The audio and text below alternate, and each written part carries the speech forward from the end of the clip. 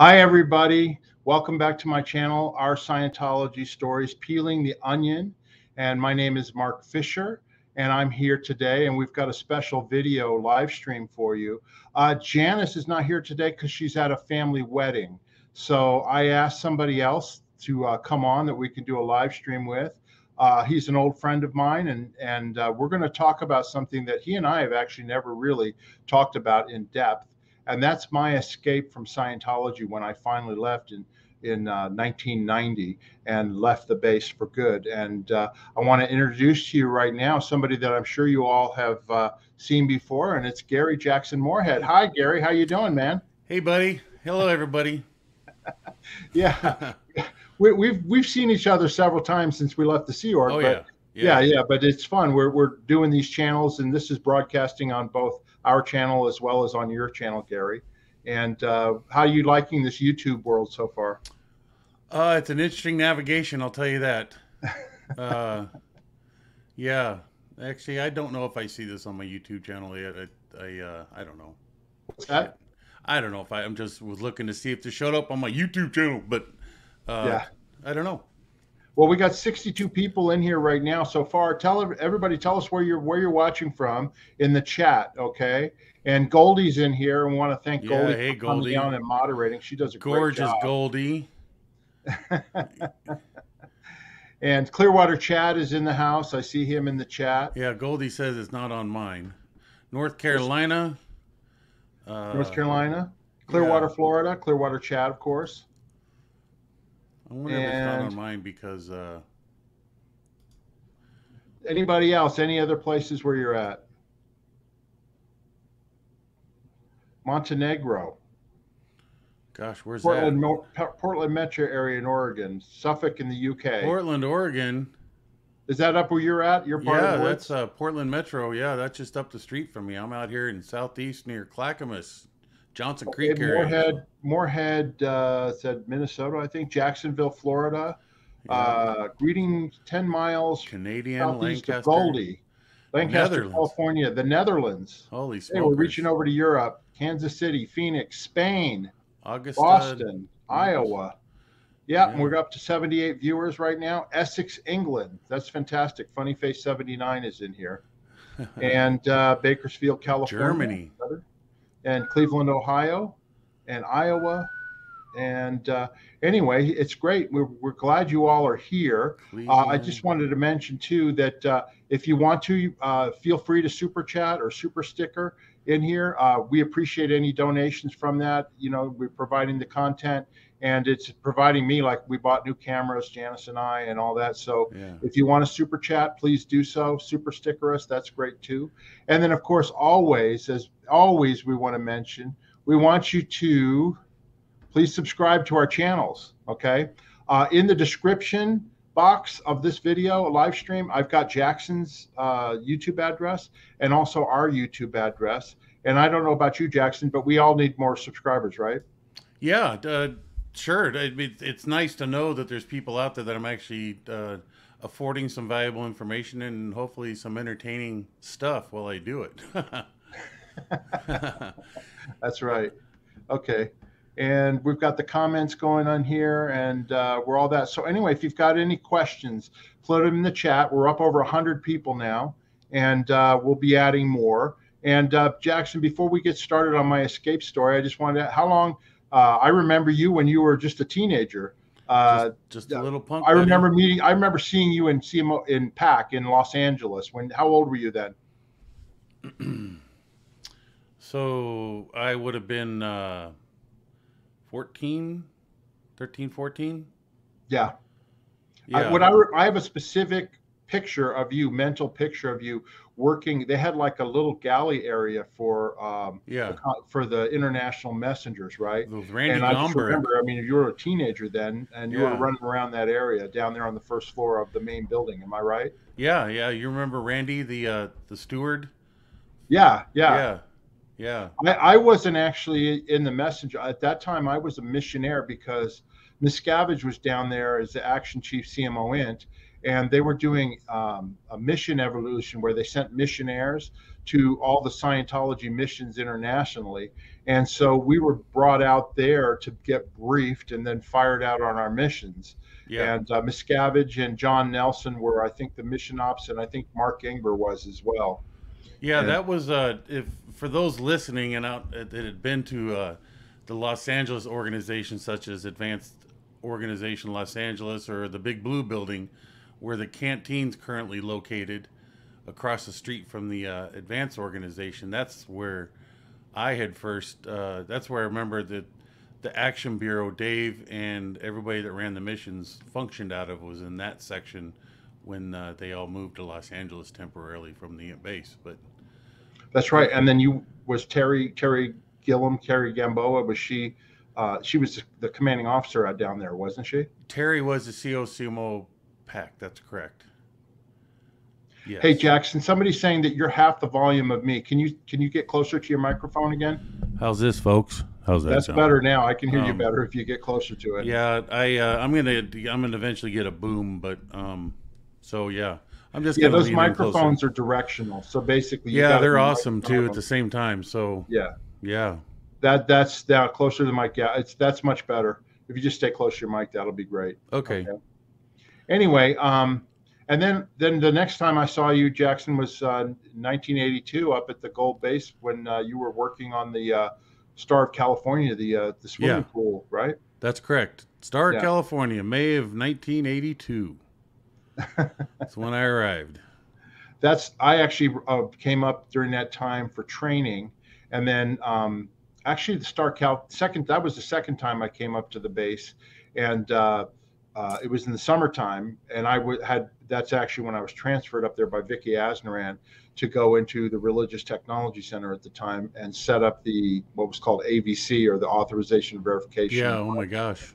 But the renovations were going full bore because they were getting ready for L. Ron Hubbard to come back, right? Well, no, not from my recollection, Mark. What was simply going on was the Star of California, the entire base itself hadn't begun its redoing everything and changing the colors and building everything out, new furniture and all. So we got a puppy dog in the background. That's my dog. She's outside barking. Yeah, buddy. Love the dogs. Doesn't bug me one bit. As you were saying? No, at that time in 82, May of 82, there wasn't much construction going on, maybe general stuff, but the key focus was on the Star of California. That I was aware of. There may have been small construction going on elsewhere. I do remember sidewalks were getting laid, put down around the property, but in terms of major construction, just the ship. That's all. And Jackson, I saw you interviewed on another podcast or another channel, and the way you described coming to the Gold Base the first time at Gilman Hot Springs was exactly the way I remembered it, because I came in at night like you did, and there was one light on Highway 79. Yeah, it was the old guard shack, right? Yo, dog box, baby. That was the security handle for the main booth, which was on the radio, was referred to as dog box. Yeah. Yeah, and you drive up, and there's just looks like there's a little light, and there's no lights anywhere back in those days because the property was not lit at all. Yeah, and it was out in the desert, and I didn't even know there was mountains there until I woke up the next morning. Yeah, the next morning. Yeah, because you almost couldn't see your hand in front of your face. It's so richly dark. It was so dark, literally. Yeah. I don't know how people walked at night. It was really dark. Well, it was amazing, and it was actually amazing and cool and confusing, but more cool than confusing, just because it was so silent and beautiful night, desert sky, rich stars. You didn't see that stuff in Los Angeles. So, yeah, and then having no flipping idea where you were. Well, exactly. And then I went. They put me to sleep in the old guardhouse. The garage house. By the garage. It was called the garage house. And I woke up the next morning, and I walked outside, and you come right out that door, and you see these mountains. You go like, they're not huge mountains, but you're like, whoa, where'd that come from? Called North. That what you were looking at was, I don't know if you ever come to know it, but I certainly knew it like the back of my hand. It was called North Mountain. Yeah, that's the geographic reference. Mm-hmm. Great. And then, of course, then I went to the dining area was called Massacre Canyon Inn, or we called it MCI. And I looked to my left up the hill and I saw a house. And I went, L. Ron Hubbard's up there, because at the time, we didn't know it was called Over the Rainbow. Nobody knew where it was at. And I just assumed that's where he was, right? Yeah. It was just a single story, terracotta roofed, white house, beautiful section of the property amongst all those eucalyptus trees with the koi pond out back, and the little house in which Paco stayed in, the housekeeper. Right. And it was called Bonnie View. Bonnie View. BV for short, Bonnie View, because it had a good view, and LRH thought it looked like the area looked like the Scottish Highlands. So that became the motif for the base when they did the renovations. But that house up there, I learned very quickly that L. Ron Hubbard was not there. No, but because I held watch up there, and basically for at least 8 hours a day, wandering, roaming around, watching for people trying to intrude the property.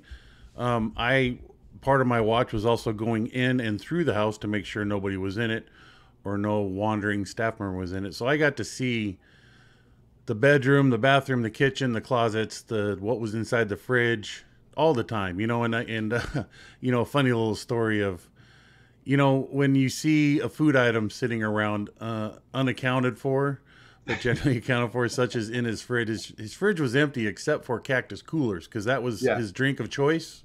Yeah. And there must have been 5 or 6 of them in there. And I can't tell you how many times I contemplated, ain't no one's going to notice one missing. And I almost took the dive to drink one of L. Ron Hubbard's favorite sodas out of his drink. And if I did, I knew what the hell that would be brought down upon me. But it was just comical. I definitely had that thought of, God, a cactus cooler, I would be.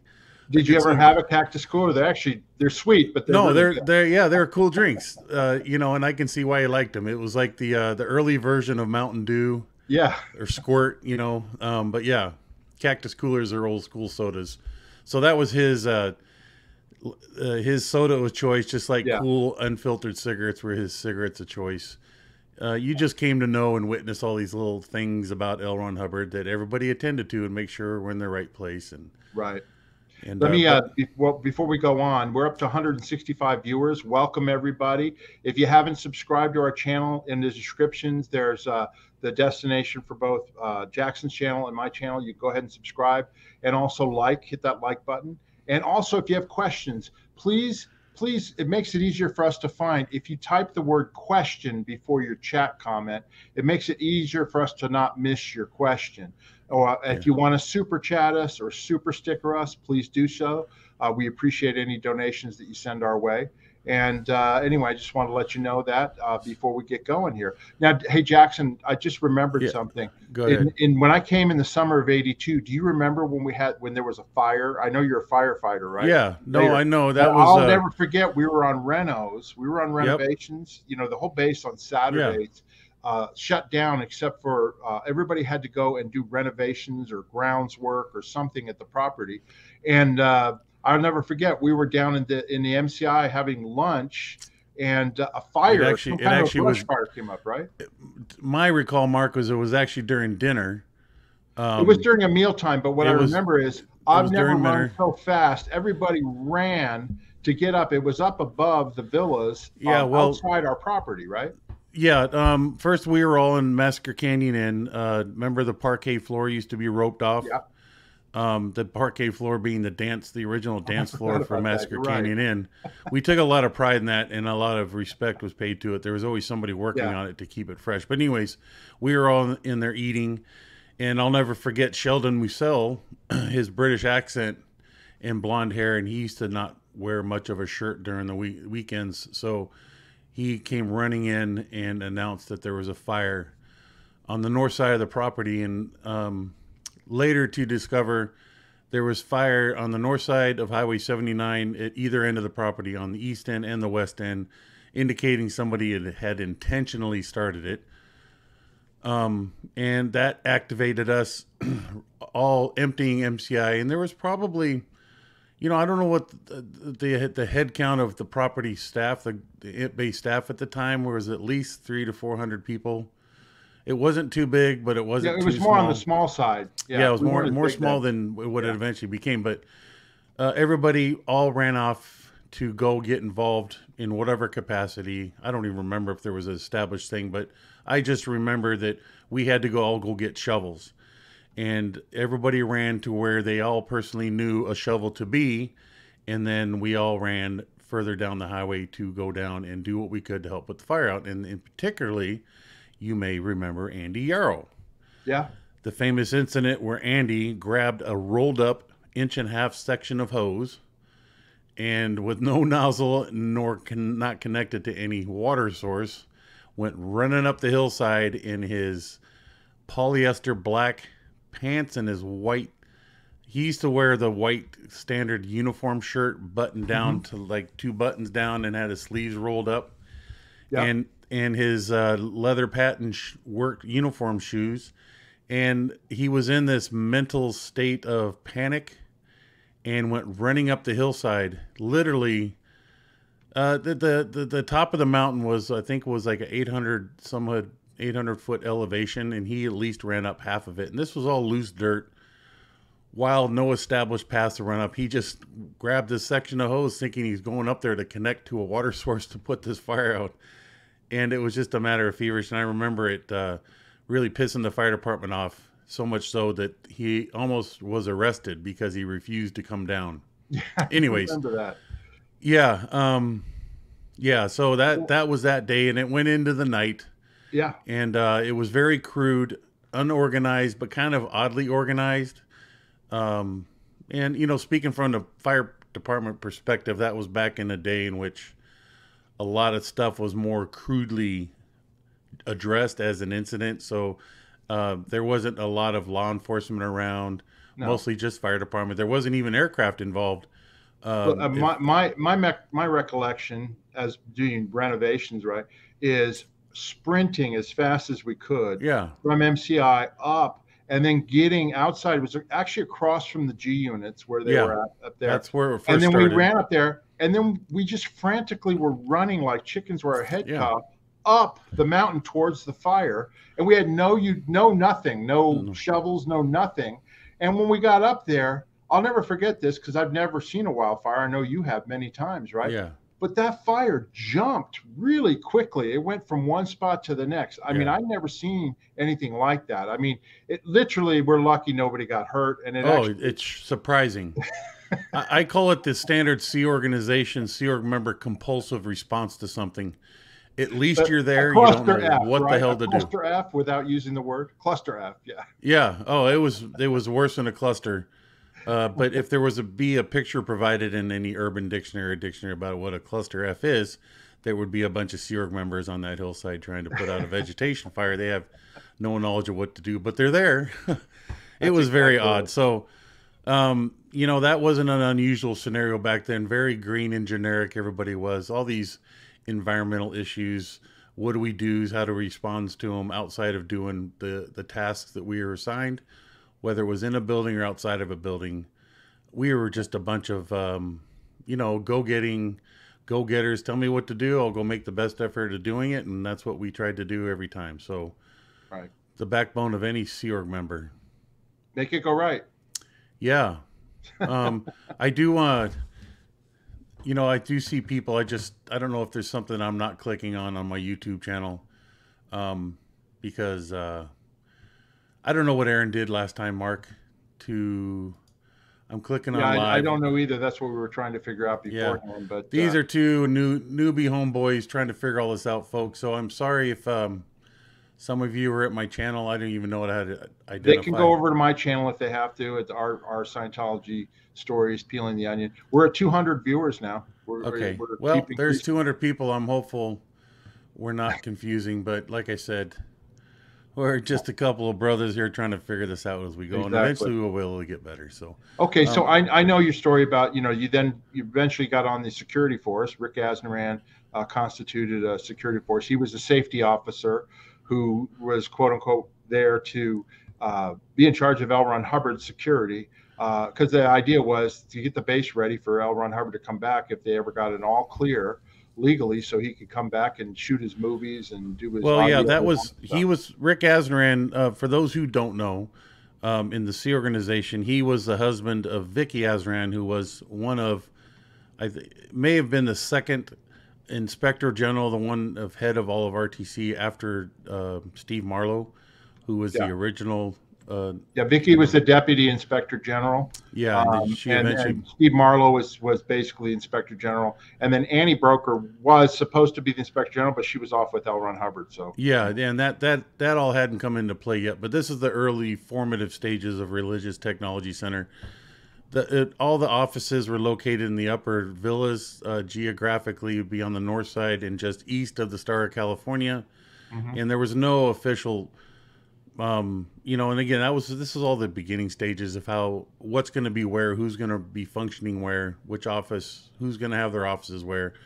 But everything was pretty much, all the management was confined into 3 lodging type buildings, which basically were these resort type motels. And they probably had, each upper, middle, and lower lodge had, I think, about 8 offices on either side of them, so there may have been about 16 total offices. You mean the villas, right? Yeah, within the villas, the upper, middle, and lower villas. You said the lodge. The lodge. Yeah, because we referred to the upper, middle, and lower. Well, the upper and lower lodge, because there was no middle lodge. Yeah. But anyways, these were the original administrative offices where all the church executives worked, and some of them actually lived, and even Dave himself. But Rick Azaran was assigned base security responsibility, and he at that time there wasn't an actual security force established. There was basically what in the Sea Org terms we had the watch, quarter, and station bill, which basically is a listing of what all the second duties any Sea Org member themselves could be called to do at a moment's notice, and it would be a short-lived little project or event. It all derived from the Apollo at sea, where, like, if they pulled into a dock and they would be loading or unloading goods, everybody would come down from the normal task, partake in this drill, this watch, quarter, and station bill to help unload or load the goods onto the ship or off of the ship, and then once completed, they all go back to the normal job. So having the Sea Org move to land, the nature of the Sea Org environments required to have this watch, quarter, and station bill. So security was an aspect of that. And at that time, back in the early 80s, we just had general volunteered Sea Org members assigned to patrol the property and sit in the main booth. And we didn't even have an actual metal motorized gate that opened and closed. It was a string strung across an opening between the chain link fence, and they would just drop the rope. It literally ran outside through a hole in the side of the old main booth. We'd unravel it from a nail, let it get slack.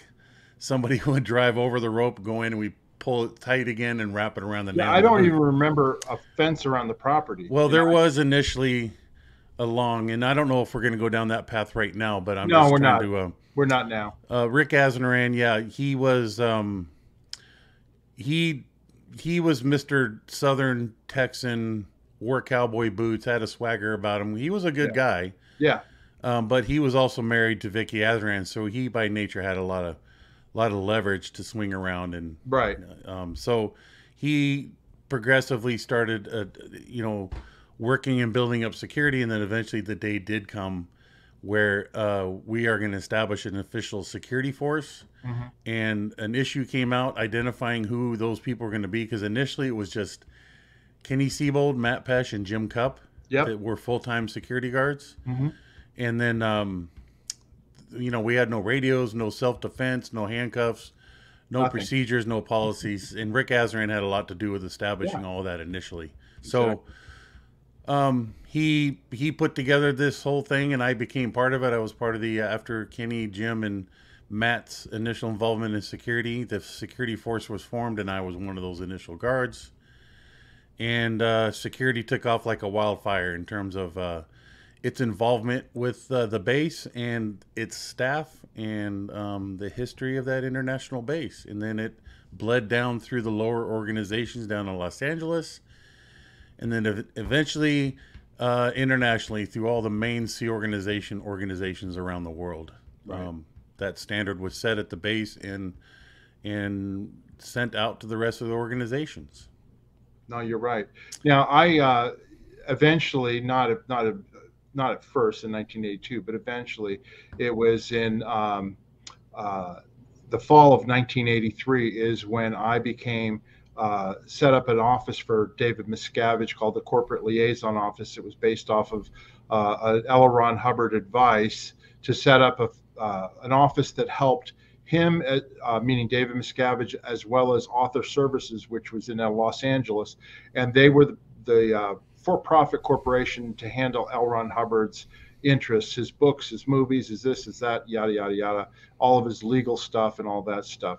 But anyway, L. Ron Hubbard didn't want to pay for that. So he came up with the idea of having the church set up a corporate liaison office up at the Gold Base and also in Los Angeles that would help handle, because Author Services and Miscavige had interests for L. Ron Hubbard in the church, and it was part of the corporate sort out. But anyway, so I was picked. I was working for Vicki Asnaran at the time in the Authorization, Verification, and Correction Unit, and she recommended me, and Miscavige picked me to be in charge of that office. It was David Miscavige and Shelley. They basically were together. And I had to set up the office up at the Gold Base as well as in Los Angeles. And my initial staff were myself, a guy named Jason Bennick, who I know you know, and Jackie True, who's now Jackie Wolf. And then we had Jeray Rathbun, who she wasn't Jeray, she was Jeray Jory, and she Jeray Jory. Yeah, she married Marty Rathbun, and then eventually Rick Cruz. But anyway, we had Jeray in there up at the base up. That was our office up there at Gold. And then in LA, I had a woman named Liana Klingler. Yeah. And I had Hans Henrik Peterson. Yep, and they were based out of Los Angeles. And then Jeray would go back and forth between Los Angeles and Gold Base based on when Dave and Shelley were back and forth. And in those days, Dave Miscavige and Shelley were mostly in Los Angeles.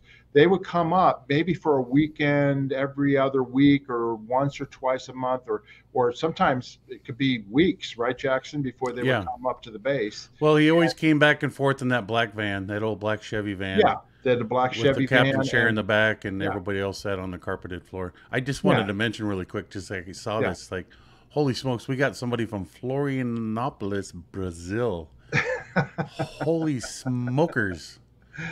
Yeah, that's great. We're at 216 viewers right now, and we appreciate everybody in here. Again, if you have questions, write question on it, put it in the chat. If you want to super chat, a super sticker is great. Do we want to look at the answer some of these questions? We're going to do the slideshow first, and then we'll go to the questions. Okay, it's your show, brother. I'm following the lead. Yeah, no problem. But anyway, so basically we had the office, and Miscavige and Shelley would go back and forth. So there'd be long periods of time where I'd be working on stuff up at the base for Miscavige. And to be honest with you, most Gold staff members will tell you that it was much more pleasant when he wasn't there at the base. They could do their jobs, and they didn't have to worry about him. And one of the things that when he was coming up, we made sure that meaning my office, we made sure that we had things for him to approve, things for him to do. And I would coordinate with Gold and with the estates and also with security too, to make sure the base looked great. Right, Jackson? I mean, I mean, that's such a, I mean, you're speaking this and my mind's going 100 million minutes of all the little history attached to it. Yeah. And I'm just trying to give a summary. Sure. Yeah. And I think it's, and again, this is more along the line of why I decided to do my own channel, just to help give a backstory to a lot of little things. But at that time around the ship, this was my witness, and I'm sure yours too, Mark, to a lot of not only getting to know the people of the International Management Organization. More for me, it was I got to know these people as people, not the significance of their jobs, right? And that the tasks they did. I was just like, I knew you as Mark, I knew Julie as Julie. I see there's some pictures, and there's people's like, yeah, I just remember them as them. And then the second thought was the jobs that they did. But, Dave, you speak of that van rolling up, and, randomly he used to come down, walking around down in flip-flops in his robe with a cup of coffee from his berthing, and just come down early in the morning as the sun's just coming up to say hi and hang out with us. Right. As guards, but, you know, those formative stages of the imp base were kind of key from my perspective of this. The imp base was that the imp management was kind of fumbling around finding its own way of what they're going to do and how they're going to do. You know, there was a general structure, but it all finally came into play later on. You had an integral part of that from the corporate liaison, as you were just referencing, and that, you know, that was a pivotal role and turning point of the game and the activities that we found ourselves doing, and how Scientology, those that are down in Los Angeles or in Europe or in Canada or in Brazil even, found themselves of the offerings that started at that imp base, the ideas that started there, right? Yeah. And so, I'm sorry. What I was going to say was that, you know, when they were going to come up for a weekend, our goal at the corporate liaison office was to have a flapless weekend, meaning they come, they do their thing, they get serviced, they're happy with the base, and they go back to Los Angeles. And that was like the goal. And we used to achieve that goal quite often. And we did not want him to blow up and explode, but of course he could from time to time. Right. But you know, that was basically my job. And I know you and I interacted quite a bit. And do you recall what I was like to work with and what to deal with? Well, you were just always this gentle dude that rode around on his motorcycle and would happily show up and say, hey, what's going on? And everybody knew what and who you represented. Right. And it wasn't a matter whether they were looking to give you the right or wrong answer. They just genuinely interacted with you and helped afford you the information you were looking for, or took direction that you were there to pass on. That's right. You were just a good soul dude. And I also do remember that this guy's got it pretty good. He got himself a car. Doesn't seem to be stressed. No. You just rode around on your bike all the time. You were kind of like the middleman. You may have gotten yelled at, but nobody was yelling at you directly. But you would get yelled at by the left hand and have to deliver that yelling to the right hand, and the right hand never saw. Right.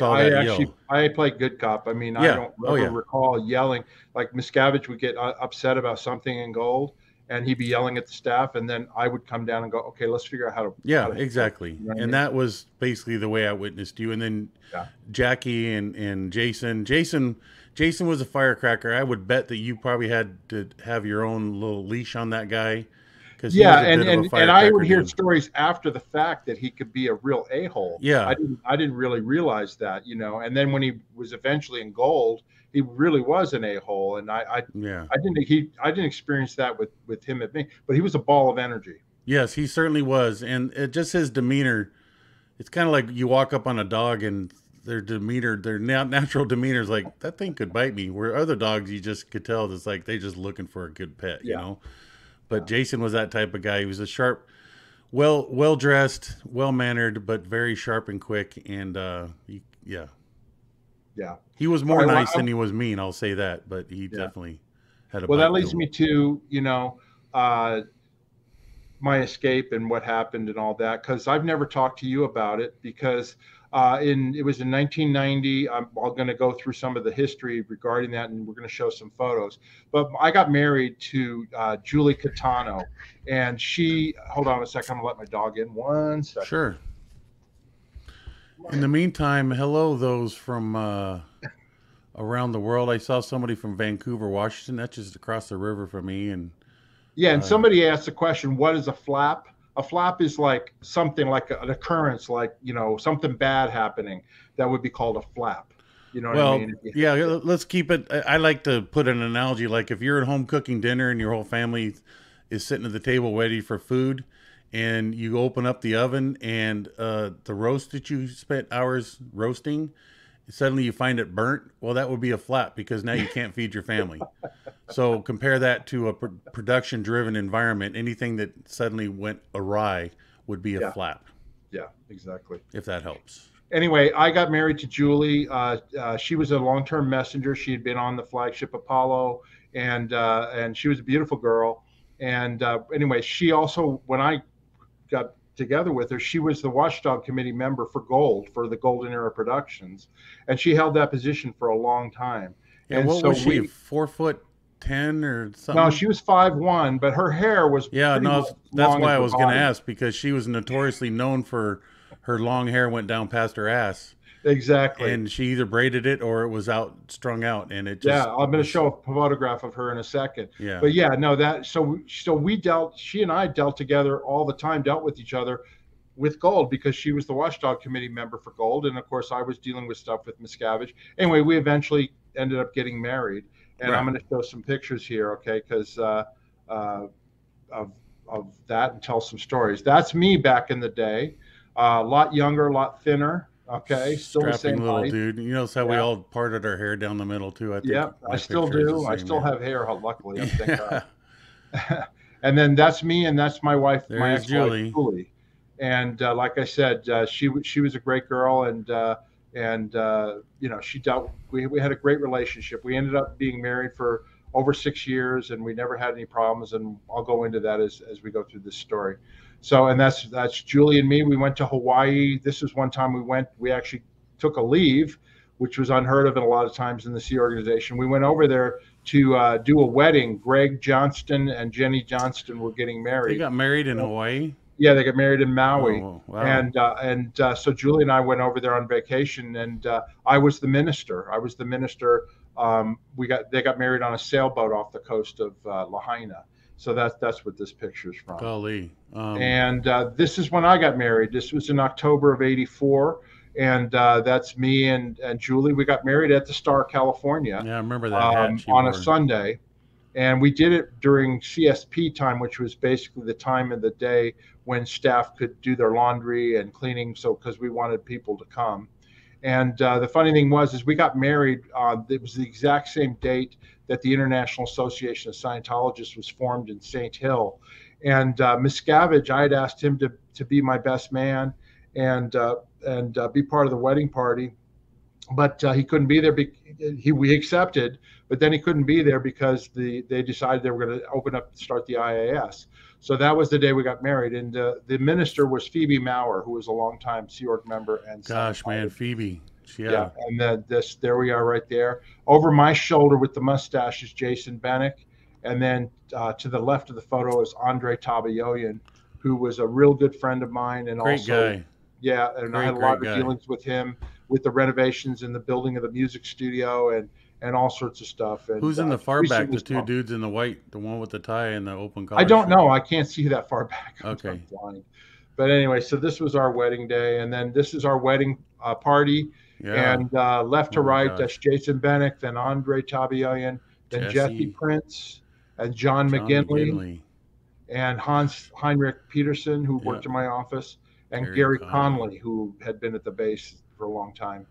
And then there was me, my wife. The little girl is Roanne Horowitz, who was L. Ron Hubbard's granddaughter. If you have your mouse to help walk through, it doesn't show. I can't really do it. Okay. So then, if you go to the right of my wife Julie, is Lisa Schroer, Lisa Allen, who as far as I know is still there, and later became the CO Gold, and I've heard horror stories about her. Wicked. And then to her right is Carol Burke. Then Jenny Johnston, Fleur Thomas, and then there's Jackie True, Jackie Wolf. And then on the end, on the right, is Michelle Yeager, who was my wife's best friend. Yeah. And she was married to Mark Yeager, and she worked in the Commodore's Messenger org. And this was a mixture of people that worked in Gold, the Commodore's Messenger org, as well as in RTC. So yeah, they were all church. All those people were executives in one capacity or another. Yeah, exactly. Yeah, and from us lowlifes in Gold, they were kind of considered untouchable, no matter how hot all those ladies were. Couldn't touch them. There was definitely a click system, or whatever, caste system they call it. You know, like if you were an RTC, then there was CMO, then there was Gold. You know, but I got to be honest with you, Jackson. I never considered. You know, everybody always looked down on Gold stuff. Yeah. Oh, Gold sucks. Gold's terrible. This. Yeah. I never acted that way. No, I know. And the demeanor was very obvious. But you know, people. I never forget when I left. Finally, you know, I was taking a session. Where'd you get the idea that everybody in Gold stinks and sucks? Yeah. I said, I know where I got it. I got it from David Miscavige, and I got it from L. Ron Hubbard, who used to write about it and all that, you know. Anyway, that's Julie and me. And Michelle. That's in the back patio, and you said you were there, right? Yeah, I was there with that group photo that you just the previous slide, and you guys cutting the cake. Yeah. Yeah, exactly. that was a hot summer day. There's only two seasons in Southern California. That's night and day. Out in the desert, the upper and lower desert, which we were part of the upper desert. It was definitely in the hundreds as a routine during the summer times. Okay, all right. So this brings me to my first, when I finally decided to escape, okay? Sure. Now, I was working for David Miscavige, right? And this is David Miscavige, or what he looked like in that time period. This is in 1990, all right? And I'm not gonna go into tremendous detail because we'll be here all day if I tell the story. But basically, Julie, my wife, had gotten assigned to the rehabilitation project force from WDC Gold. And this was early in 1990, and I vehemently disagreed with it. It was done without a committee of evidence, and I didn't know what was going on, but I found out. I knew it was coming from Miscavige, and he denied it to me, but I knew it was, and turned out that's what happened. So I was really upset. She got assigned to the rehabilitation project force and was out at our other property at Happy Valley on the RPF. Well, because I was so upset about it, I got removed and put on the decks on doing manual labor, basically cleaning stuff around the base and that type of thing. And I was off, and then was getting security checking and confessionals and all that stuff because they knew that I had disagreements with that, right? Who was your buddy assigned to you when you're doing that? Somebody was assigned to watch you. When I was on doing that deck work, I was on with Milt Wolf and Ron Norton. Milt Wolf had been the commanding officer of the Free Winds, and Ron Norton was something at the FSO or whatever.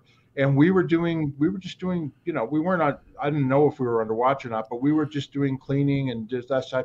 I remember Bill Dendu somehow being in there as well. Yeah. Well, the reason I asked, because it was, again, your scenario was how do we deal with these folks? And initially we would use the work assignment areas as the people responsible, such in this case, I'll refer to the motor pool area, where I remember one time you were working and the motor pool staff were responsible for watching you. If you want them to work for you, help get caught up, that was in an effort to do the lack of security guards or a staff member we can pull off their regular task just to specifically watch Mark. But well, anyway, we got put. I got put back on post. Okay, I got cleaned up enough that I was put back on my post, right? And when I was put back on post, it wasn't shortly thereafter that Julie in the RPF, David Miscavige pulled me outside and said, "Mark, I need you to do me a favor." I said, "What's up, sir?" He says, "Julie wants to leave the Sea Org. She wants to route out and leave the Sea Org. She was in the RPF at Happy Valley, and I need you to go out there and handle her to stay." Okay.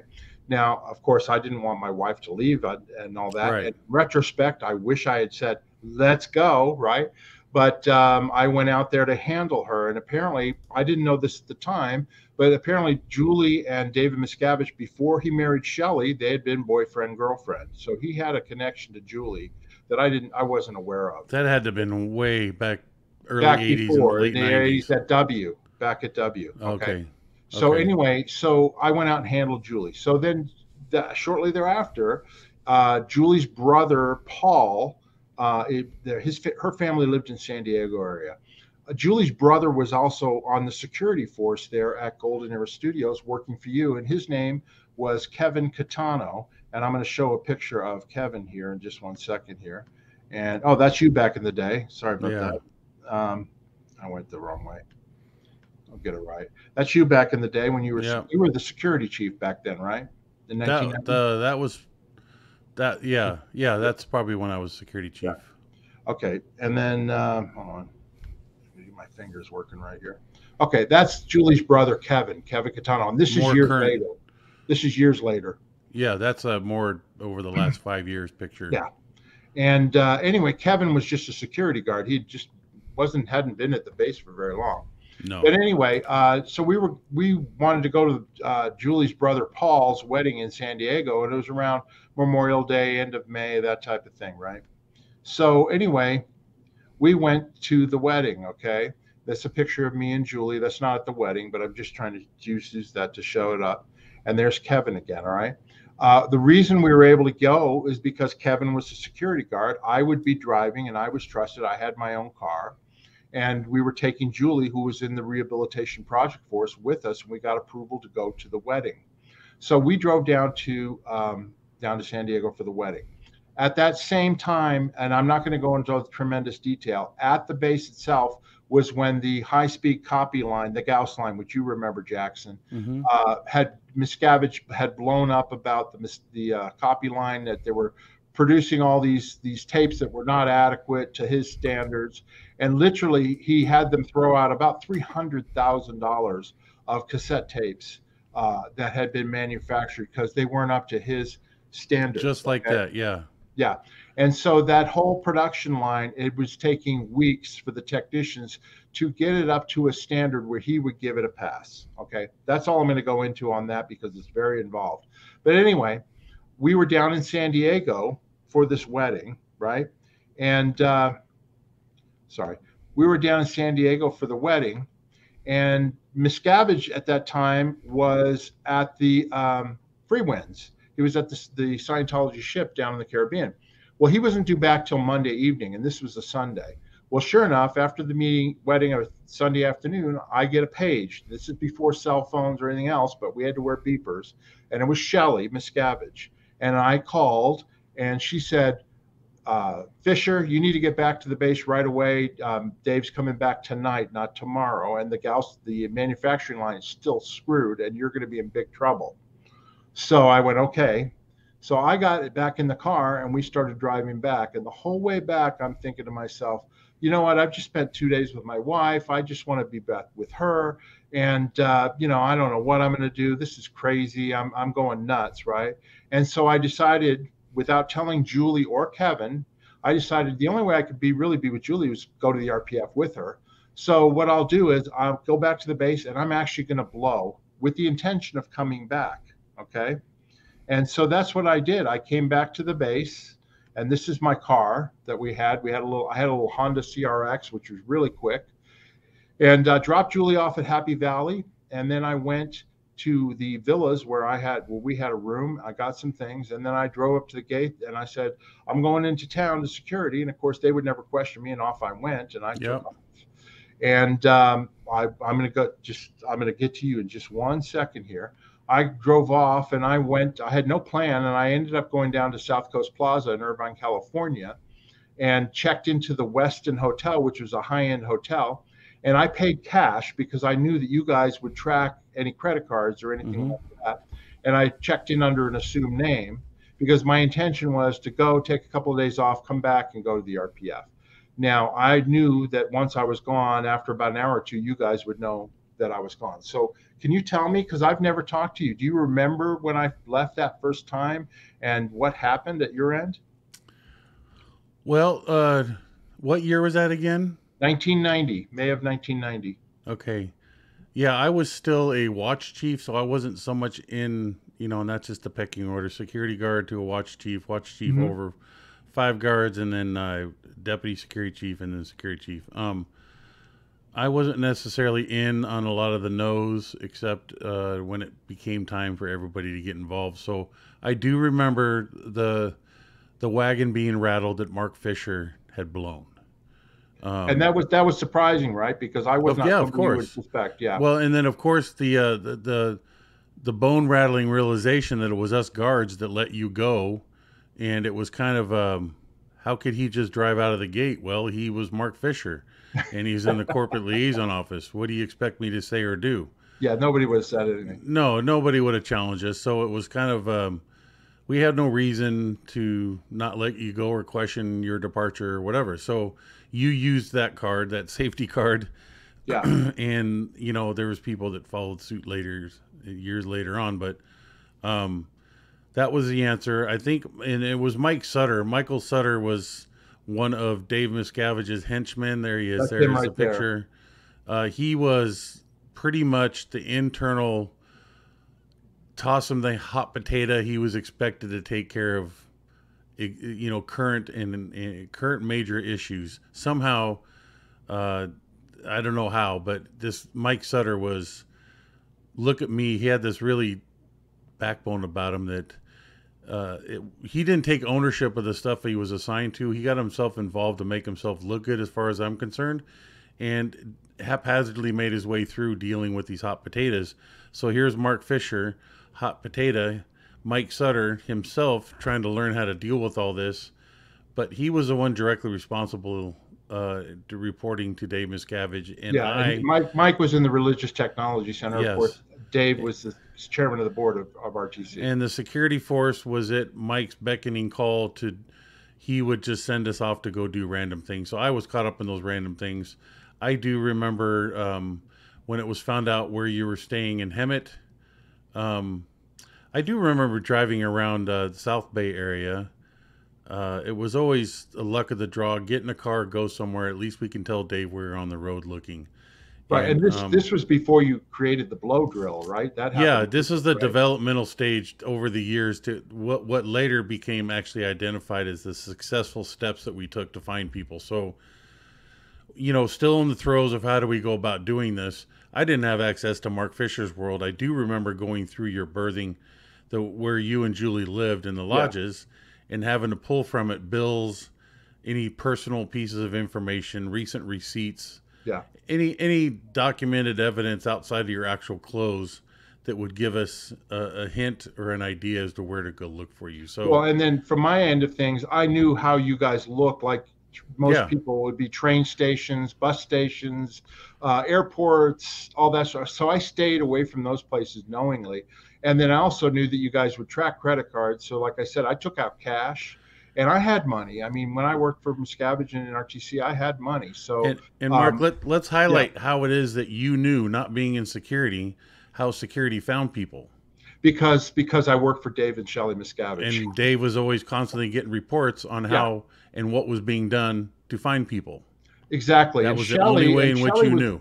Shelley was involved too. I know you guys. You guys kept in touch with her because she had to report to David Miscavige. And so I knew that. So I went. I just wanted to highlight to our listeners how here's another confirmation, uncollaboratively, proof that Dave Miscavige, OSA, who's listening and watching this, that we know that Dave Miscavige has a hands-on approach to anything and everything of the staff members, their whereabouts, their concerns, and in this case, Mark Fisher, being somebody who was a close connection to him, is now a loose cannon at rough seas in Dave's mind, and thus would have a hands-on 24/7 every second of every day until Mark was brought back concern as to your whereabouts. So, and to be fair to you, since I knew how you guys played the game, it was unfair because I knew exactly what to do that you would not expect. Yeah. And like I said, my intention was to come back. So literally the next day, I called Greg Wilhare. I called then I got turned over to Mike Sutter and told him, look, I'm coming back. I know you're looking for me. I'm coming back to go to the RPF, to the Rehabilitation Project Force. I'll be back in a couple of days. Don't bother looking for me. Yeah. So I told them that. And then I went shopping at South Coast Plaza to buy black T-shirts, black jeans, work boots. Your own uniform for the RPF. Uniform for the RPF. And the whole time I'm looking over my shoulder going, security's going to be around here somewhere. You know what I mean? Yes. So then I took off and I went to the movies. I go, okay, I'm going to be in the RPF. I'm going to go see a couple movies and all that. Anyway, eventually I called back to the base a couple days later, and now it's Mike Sutter that I'm talking to. And I said, okay, Mike, I'm coming in and I'll meet you out at Happy Valley. And he said, no, don't do that. You don't need to go to Happy Valley. Come to the base and we'll take care of you there. And I said, no, I need to go to the RPF. I'll meet you there. Well, it turns out that I found this out from Marty Rathman years later, that when Miscavige found out that I wanted to go to the RPF, because he said, you can RPF his ass. He needs to go to the RPF, right?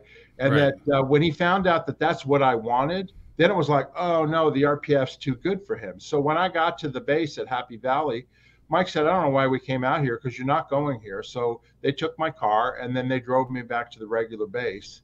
And I got put on the grounds as the deputy D-Weeder, never to be D-Weeder in charge, working under Joe Canine, who was a garbage old IC, staff right? member, Yeah.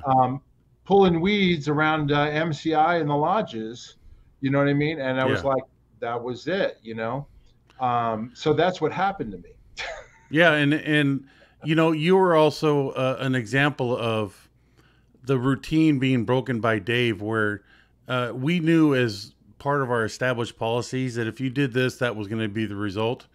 And Dave started creating his own decisions against the written policies, in that if in your case, if you blew and you came back, well, part of the deal is you're going to end up going to the rehabilitation project force. Dave would customize each recovery based off of the concerns with him, how deep the concerns with him. If it was just a regular staff member that worked in the audiovisual line that Dave probably saw once a week and had verbalized interactions with, Dave wouldn't be so concerned about that. So that person would fall under the regular routines. You blow, you go to the RPF. Whereas if it was somebody in finance or somebody that worked for Dave on his personal staff, changes sheets on his bed, worked in his internal office administratively, those folks would get customized dealings and programs to bring a resolution to their quote unquote problem. And in your case, Dave was on the fly giving direction. No, don't send him to the RPF. I don't want, I'm most likely thinking Dave was like, I don't want to be too harsh on him. I want him, gentle. Here's a cake. We're going to put some frosting on it. And as Mark starts seeing that cake, he doesn't really like the cake. So Dave throws some more sprinkles on it, and Mark's starting to like it. And Dave throws some cherries on it. And then Mark goes, I like that cake. And using this as an analogy, of course, but that's how Dave dealt with people such as Mark that were really closer to knowing the inner workings of David Miscavige and Scientology. So Mark didn't have to undo with the RPF. And in this case, Mark's intention was to go to the RPF. Both Dave and Mark had unspoken intentions as to why. You didn't tell Dave why you wanted to go to the RPF. Just let's get it over with. Put me on the RPF. I know that's where I'm going, but really, you wanted to go there simply to be with your wife. And Dave was paying attention to his own concerns. So, no, Mark doesn't need to go to the RPF. He's such a good guy, but, he got a little problem. Let's put him down here and make it look good in Mark's eyes. And that was the conflict. Let me ask you this, and you may not remember. Do you remember what happened with Julie? Like, she was in the RPF when I left. I was gone for 3 or 4 days. Do you recall, or was that handled by somebody else? Handled by somebody else. Somebody must have talked to her. Oh, right? Absolutely. She would have been lassoed and brought in, and first of all, debriefed on where she thought Mark would go. So, and also about the wedding, probably, that we had just been at, right? Sure, whatever. Yeah. And we'd be surveying her world and her views of what do you think's going through Mark's mind? Where do you think he would go? Did you guys have any difficulties? What is his weaknesses? What is his strengths? What is his interest? How much money do you guys have? You name it. That all would have been culled and pulled from her to then turn around and be used to figure out where the hell you were. And then if we found you, she would be kept on standby for the maybe she would be used to hang a carrot out in front of your right. face.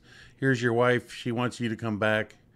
And she literally would be used as a tool by the church. Right. And that was my carrot. That's why I left. Yeah, I wanted to go course. be with her. Okay. So then to move forward, okay, quickly. Miscavige made a mistake shortly thereafter where he put out an issue to the whole base, and I have a copy of it, which when you were searching my stuff, I actually snuck it in my pocket and took it out later after my last escape. But anyway, he put out an issue to the whole base, canceling every certificate. He didn't do it. He had Lynn Somerville do it, canceling every certificate and every course I'd ever done in Scientology. Okay. And I was crushed. To nullify you as he pushed it too far. A lot of times, people would get in trouble and, he'd curb you, like you said, and eventually they come around. Well, he pushed me over the edge at that point because I'd spent 17 years in Scientology at that point, and I was on my OT7 and I was an OEC FEB. I was highly trained. And basically he put the thought in my mind, like, this is, well, now I'm thinking about leaving, because if I got to redo all this stuff anyway, I may as well do it out in the real world where I can make money and do what I want. I don't have to put up with this crap anymore. So he made a mistake doing that. Okay. And so I just wanted to add, I'm sorry, Mark. I wanted to add to the significance of what you just explained of Dave taking away all your hard worked for and achieved accomplishments. Yeah. It would be similar to Mark having been a mechanic, somebody who can work on engine motors, and obtained all these levels of mechanic certifications that not only would reach you into higher pay levels, which it wasn't a pay level thing in the Sea Organization. It was more of personal achievement and higher training and knowledge of the inner workings of Scientology. So Dave, that was one of the tools that he would use to help crush you. There was no factual evidence to prove that Mark was no longer competent at performing those tasks. He publicly tore you apart in a public forum, as not only to set to punch you in the face, but also set an example to those that are reading the issue that if you do what Mark did, you're also stand a chance of losing. Yeah, LRH called it a head on a pike. Yeah, learn to lose all your hard-earned work for certificates in Scientology. So that really meant a lot to a person, and I'm sure it meant a lot to you at the time. It crushed me, and then of course I was getting security checked and all that during this time, trying to salvage me and all, right? But then, you know, comes where Miscavige actually physically assaulted me in the garage. Down the garage, and I remember that day because I was there for that day. Yeah, and I stood there and watched that happen. I don't remember, but I think you were in the garage when that happened. I was just standing outside that where the door slid open to the right of the man door. There was where you'd walk in through, and then you can go inside and roll the door open and drive a bus in. Yeah, that was open, and you were inside, and Dave and his entourage, Shelley. Was certainly there. What I remember was Steve Perrin. It was Mark Ingber, not Mark Yeager, who later came out. Ingber, I do remember Ingber. Steve Perrin, Mark Ingber, Andre was there, and because they were doing it, we were renovating the garage at that time, and I was finishing touches on it. Yeah. I was up on a scissors lift painting the pipes. They were color coding the pipes, and I was up there, talking down to it. He asked me, he says, "Hey, I hear you don't want to, do you still want to leave the Sea Org?" And I said, "Yes." And then he said, and I remember him looking up to you too. Just that profile and the daylight lighting him. I was 30 feet Everybody up in was the air. looking up to you, And you did have a bit of a cocky response, just the demeanored response. I was just going to say, for the first time in my life, I actually talked back to him. I'd never done it before. See, I remember that. And I said, yeah, I want to leave. And he goes, "You do? Why?" And I said, "Freedom." And he said, "You're a bypass case." And I said to him, "No, you're a bypass case because you don't understand what I'm talking about. I'm talking about freedom to live my life the way I want to live it." Right. At which point he ordered me down off of the scissors lift. So I came down the scissors lift, and as soon as I hit the floor, he rushed across and grabbed me and said, "You want to destroy Scientology," or words to that effect. Yeah. And my intention was, this guy's nuts. So I wasn't going to fight him back because there were people around. So I just went limp and covered up and went down on the ground, and he kicked and pulled and I remember you had glasses on because they went flying across the floor too. I remember that. I had like safety goggles or something on. Anyway, so he I was in shock. And I waited till he finished up and he punched me out. I was on the ground covered up, and I stood up and I pointed my finger at him. I looked him right in the eye and I said, "You notice I didn't lay one hand on you." And I wanted everybody to see that he was a nut, know? And he said, "Oh, well, it's for your own good." And then I reached behind my head because I felt something warm. I pulled it out and I was blood. I said, "You made my head bleed." Again, I wanted everybody to see that he was a nut. Okay? I remember that. Yep. And then he said, "Oh, well, it was for your own good, and I'll get the medical officer down here, blah, blah, blah, blah, blah." And then he scurried off. And, and then Shelley came up to me and she said, "Get him a tissue and please." I mean, I distinctly remember she said, "Please make sure Mark gets taken care of." Yeah, I'd never seen him. Look, I saw him lunge at Jason Bennick years before in our office. Lunge, literally. And Shelley and I were both like, "Dave, don't do that, Dave." And we pulled him back, right? I'd never seen him physically hit anybody. And that was the first time. And that for me was my first time of witnessing his physical attacking anybody. And I went, this is not Scientology. No. I'm not sticking around for this. This is crazy. So between that and my certificates being canceled, we go to my second escape in August of 1990. I was working on the sports fields. We were trying to get the sports fields ready for Sea Org Day, and we were also renovating the G units, which were the units out, the like bungalows for Tom Cruise to stay in with Nicole Kidman and all that. Any celebrities right? visiting the base, yeah, that was celebrities visiting the base, and this occurred. Okay. And we're going to have to go into the tremendous details. You've told the story on another channel, but basically there was a flash flood, like 100-year flash flood. Right. And all this mud and sludge and rain and water and boulders came rolling down the mountains right across Highway 79 into those G units and onto the sports fields. And that picture there, just so folks know, is truly another section just up the road from the G's, like probably a mile. Yeah, and I just grabbed this just to illustrate that there was a flood. It would be great to see mud. If we had a picture of the G's. Nobody got killed, right? Yeah. Anyway, that night, Miscavige called an all-base muster down in the dining area, and we all had to stand at attention, all the gold staff up front. And he came walking in his uniform, and he was like a rabid dog. I'd never seen him. I'd seen him upset. I'd never seen him that upset. And he was yelling about how it was all Gold's fault. You guys weren't prepared. And it was an act of God. Okay. I could use a more descriptive term. Yeah. But this was an act of God. And like, you guys are scum and you guys are this, and you're staying up until the G's are cleaned and yada, yada, yada, yada. And I'm thinking to myself, I'm out of here. Okay. So I want to add some highlight to this little event, Mark, in that to our listening public, imagine your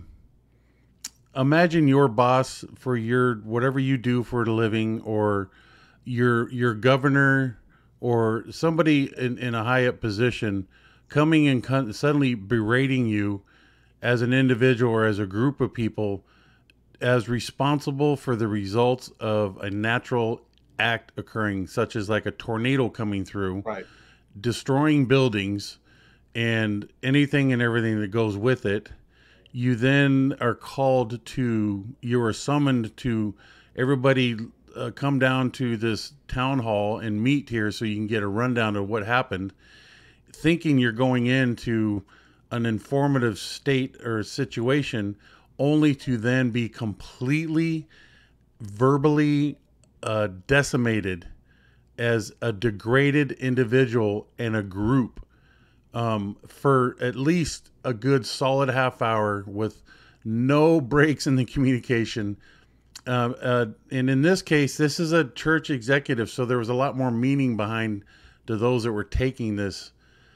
And I just want to paint that picture because this was a defining moment of major change at the base and for Dave Miscavige as an individual and how he dealt with situations. But he made a whole organization somehow believe that they were the cause and the ones responsible for that flash flood, this act of God, this act of nature, this natural incident occurring to occur and then take out I mean, there wasn't much property damage, to be honest with you, when you look back at it, but it just the fact that it happened and it blocked the roadway and took out some of my perimeter fence. But the biggest thing is that mud touched the building that he had worked so hard at establishing to be Tom Cruise's temporary residence at the base while he was there getting his auditing. And it was Dave just unleashed and let me add quickly, he unleashed in the most profane way that anybody,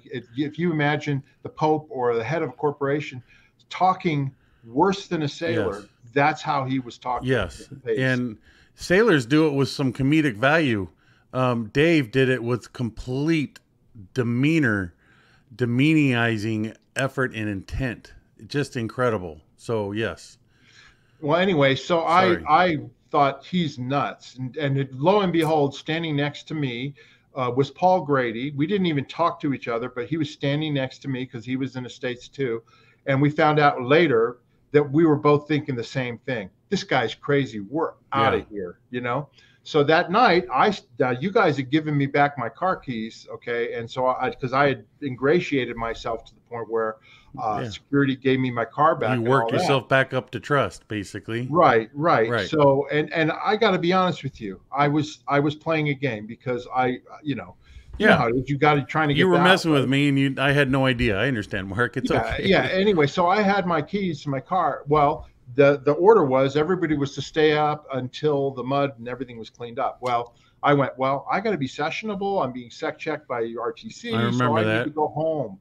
So I got my car and I drove to our apartment, in town. And again, I grabbed some stuff and then I took off again, this time heading to Los Angeles. And I drove and I stayed in a Holiday Inn in near Calabasas, California one night.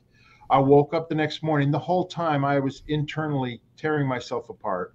I got to go. I'm going to go crazy if I stay, but I love my wife. I don't want to lose my wife. I've got all my friends there, all this internal stuff. And I literally was a basket case. Yeah. So I went that next morning, I went to my sister's house. Now my sister was a public Scientologist, and this is her and her husband. And they lived in the Hollywood Hills, and they were public Scientologists. They'd never been on staff. Right.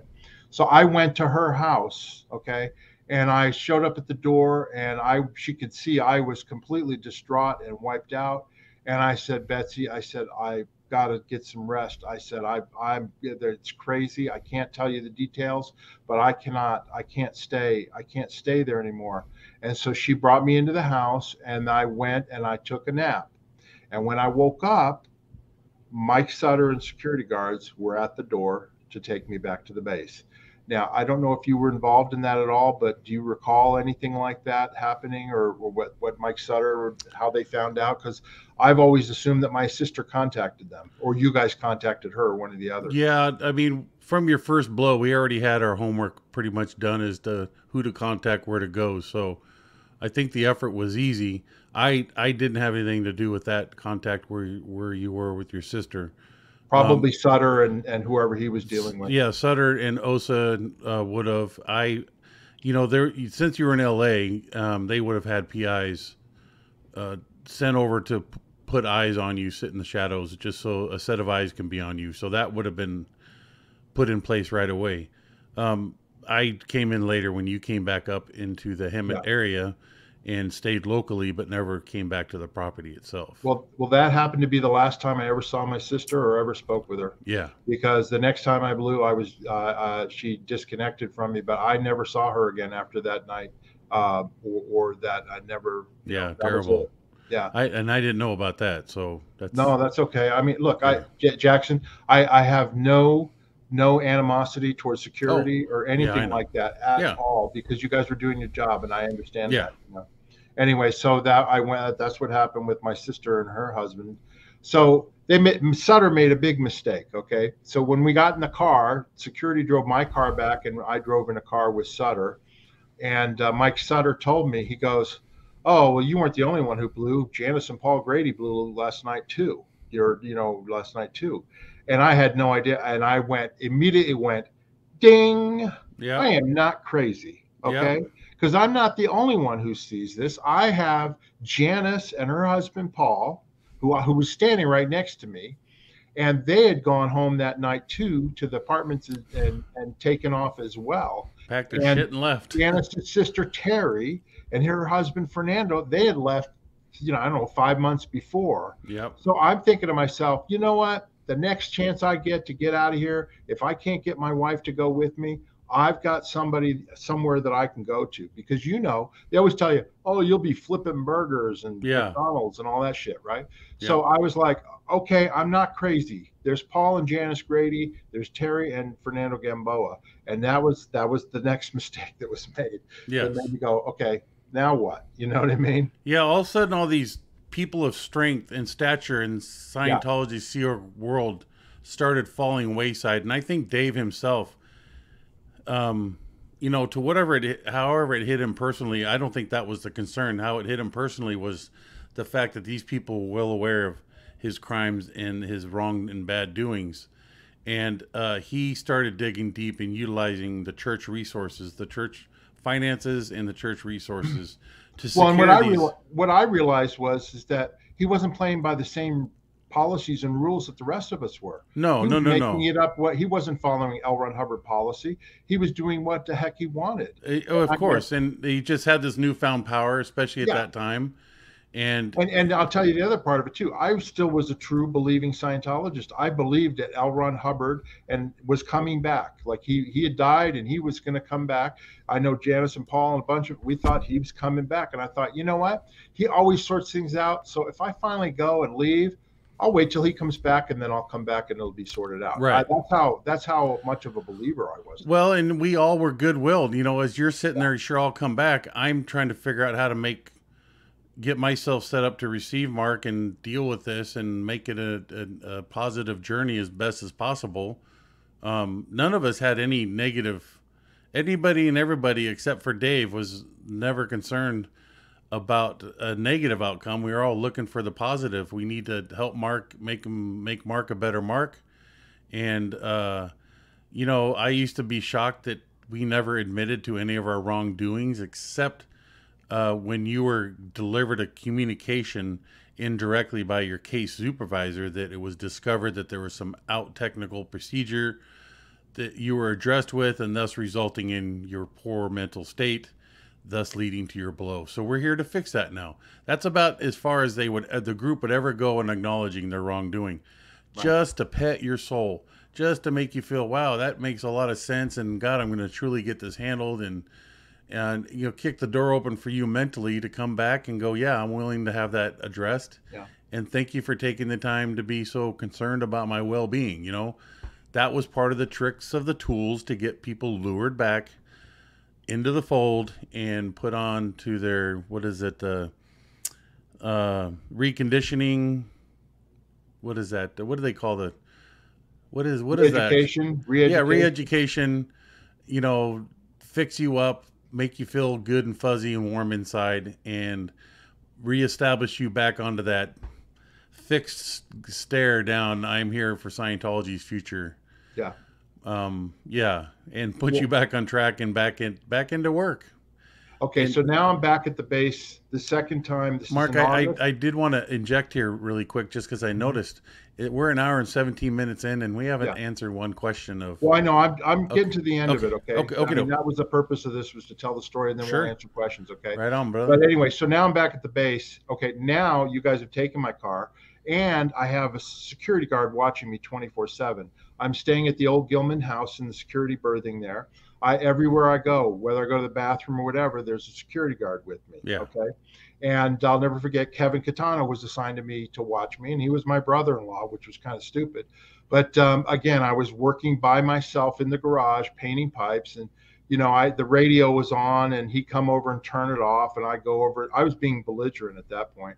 I would go over and turn it back on, and then he'd go over and turn it off. So then I took the radio and went up on the scissors lift and turned it on up there. You know? Yeah, I mean? No, I remember those. And then another one you may remember is, I can't remember the guard's name exactly, but basically I needed to go to the bathroom at MCI, and so I started walking. He said, "No, you can't leave. You got to keep working." I said, "No, I'm going to the bathroom." And he grabbed my shirt, right, and he ripped my buttons. He ripped my buttons on my shirt. So I grabbed his security shirt and I ripped his buttons down, right? And so then he grabbed me and I had a fanny pack with some stuff in, and I hit him with my fanny pack until he let go. And then I went ahead and went to MCI. Do you remember ever hearing a story? I almost want to say, you know, I do remember that happening. I want to say it was Jay Griffin. No, it wasn't big guy. It was a short guy with brown hair, like brown, you know, blackish brown hair. Really nice guy. Like not Danny Dunnigan. No, it wasn't Danny Dunnigan. I remember him, but Kenny Siebold. I mean, not like Kenny Siebold. I don't remember. Kenny Kampelman. There was Ron Cook. No, none of those guys. But anyway, so I was basically not cooperating. I was being a dick, right? Yeah, started exercising that little freedom. Yeah, and you know, one time I walked to OGH and the security guard walked me down the road because he thought I was leaving. I said, "No, I'm just going to the dorm," you know, because I didn't care at that point. Yeah. And was shortly thereafter that, you know, I saw Julie, and Julie wouldn't speak to me. And but I started playing the game again because I was thinking, the first chance I get, I'm going to get out of here, right? And it was on my birthday, August 29th, that she didn't even wish me happy birthday, nothing. And I finally realized that she was completely turned against me. I had not left, we'd never had a fight in 6 years. And all of a sudden, she just would not have anything to do with me. So I went, okay, I got to get out of here. And then, so this was my third and final escape, and we'll go through this real quick, okay? So this is building 36, right, which is out at the Gold Base. That's basically the building in which occupied Golden Era as an organization. Right. Golden Era Productions. It was where the manufacturing was at the time. It was where the Gold executive offices, HCO, security, sales, all had offices there, right? Yep. Anyway, what happened was, this is September 14th or whatever. When they built this building, there were these tall oak trees that were next to it on the side. I know you're going to know exactly what I'm talking about. And when they built the building, they had layered up the ground higher to support the foundation. And they left these large trees with donuts around them about 6 to 8 feet deep all the way around them. And they basically were suffocating the trees. Suffocated the eucalyptus trees that were there. Yeah. The eucalyptus, whatever they were. But from the dirt was too much on top of the roots, so the trees were dying. So Miscavige ordered that Gold was to stay up all night until they had dug out these trees, right? Right. And again, so then I went, here's my chance, right? So I have to be sessionable, so I take the bus out to these apartments. And we had a funeral for that tree too, by the way. We did, an official funeral, but go ahead. This was the apartments we were staying at. At this point, I had gotten approval, and Julie and I were living in the staff berthing out there, but I didn't have my car out by the Hemet Airport in Hemet, California. Yep. And so I went out there. The next morning I woke up, I missed the bus on purpose. Now, there was a mission in Gold at the time that if you were late or whatever, you did the RPF and all. Anyway, I don't need to go into that, but I missed the bus on purpose.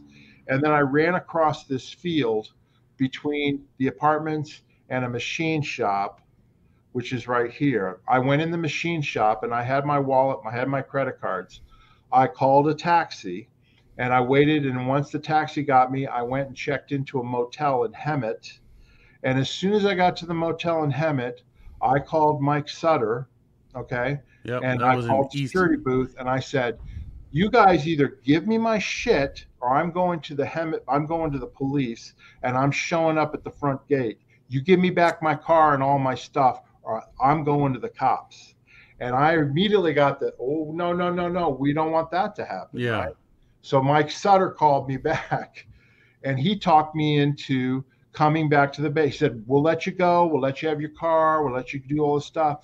But you got to come back to the base because you got to sort out your stuff with Julie and all that. And I said, well, if I come back, how do I know you're not just going to grab me and keep me? And he said, no, have the taxi wait for you up at the guard booth at building 36 and we'll take care of your work, take care of everything. And then you can go with your car. So that's what I did. I went back to the base and I pulled up and I went into the HCO office and you were in there with Julie, correct? I think so, yes. Yeah, because it was you and Sutter and Julie. Yeah. And I said, look, Julie, I'm going to write you a check right now. We had, I think, $17,000 in the bank. And I said, I'm writing you a check for $8,500 right now. There's half the money. Okay. I said, you can keep our furniture and all of our possessions. All I want is the car. And she goes, I want the car. And I said, Julie, you've got $8,500. We paid $7,000. Go buy another car. Yeah. Okay? I was done. I had it. Right. And Julie asked me, why do you want to leave? And I made up an excuse that she could accept. I said, look, I want to leave and have a family and kids. I didn't tell her about, all the crap that was going on. Right. Right. And so then I signed the paper. I did that. You guys at that point, there were no waiver, no, bonds or anything like that. No, like you will never say anything about you. Nothing. I mean, literally, this was the infancy of people. So I didn't have to sign shit. Okay. And then I went with you and we went out to, I think it was you, we went out to the storage unit out at Kirby where our stuff had been stored. And then we went through the storage closet and you took anything that had Sea Org memorabilia. Yeah, anything connected with the base whatsoever. All photographs, because I had photographs, I wish I had them because I had photographs of DM holding guns and all sorts of stuff. Yeah. You know what I mean? Yeah. And I managed to sneak out that one issue where he canceled my my stuff. And then I was gone. That was it. And so I wanted to ask you, so what happened with Julie, my wife, because at that point I was upset, but I knew she wasn't really with me. So what happened from that end of things, if you Well, recall? she basically she went about her business. I'm sure she got a lot of behind the scenes. She got counseling and stuff like that, but she wasn't under specified watch or guard. Do you remember what her reaction was? Did she say anything? Well, she never shed a tear. I know she didn't. Julie had a very quiet demeanor about her, and it was like she was really good on holding back tears, but you could see she was sad, but she was very loyal at the same time, so she had no reason herself to leave. That's about what I remember. She was like Shelley. She was like Shelley. She'd been on the ship on the Apollo since she was like 13 years old, working as Hubbard's messenger. And so she was dedicated to Hubbard, Very deep loyalty to the Sea organization itself. So yes. She even wrote some of the original flag orders. As I understood that she wrote the one on the 2D rules. And the very next week she herself went out 2D, violating the very flag order that she wrote. But that's just what I heard. Nonetheless, Julie, she wasn't taken off for whatever job she had found. I think she was working in the States or some tape area or something. Yeah, she was in the States, yeah. Yeah, and she was just kept an eye on, and I'm sure other people met with her on and off. I had to keep reporting on her and check on her daily. So that was basically became her life. She wasn't showing any signs of, fuck this, I'm out of here, I'm leaving with Mark. Now, you told me years later, which I never knew, that maybe a month or so afterwards, I left September 15th, 1990. She actually blew with a landscape guy. Yeah. Right? Now, over the course of her working out on and again, this is at the time when the base itself, the property was being improved, upgrades were being done, the new sports field was being put in, new irrigation to the south side was being established, a new deep well pump, new painting, just all sorts of millions sports of dollars. Fields, the whole new sewage system was being put in, new electrical system, all the above ground wires were being put underground. It was a tremendous thing. Julie herself was in charge of an aspect of the sports field where the soccer fields are that you see these aerial photographs are, where the softball field is soccer field, and the park course was out there. Volleyball courts, all that. Julie worked with hired contractors. There was a specific irrigation contractor that they basically, as human beings, started flirting with each other. And of course, Julie was out there in her very short, tight shorts every day. She had legs that went on forever, and she's a very good-looking gal. And this guy fell favorite to her, and they were batting eyes. Nobody initially picked up on this. Developed over a few weeks, maybe a month. But Julie, I definitely had a guard watching her at birthing. She lived at Kirby Gardens, out there at Kirby, off of Kirby Avenue in West Hemet, Hemet, California, which is where we had off-base apartment complex for the staff to live. And Kenny Siebold was particularly on watch one night. And up to this point, there was a suspicion that Julie had eyes for this guy and something may happen. And the night that this went down, I was on the phone with Mike Sutter. He was giving me an update on what had been discovered in Julie's counseling about what her intentions were with this guy. So they were trying to verify by meter, the Hubbard electrometer, to get around Julie's suspected lies that she had no intentions for this guy. But, the physical indications were there. She just kept wagging her tail and he kept responding.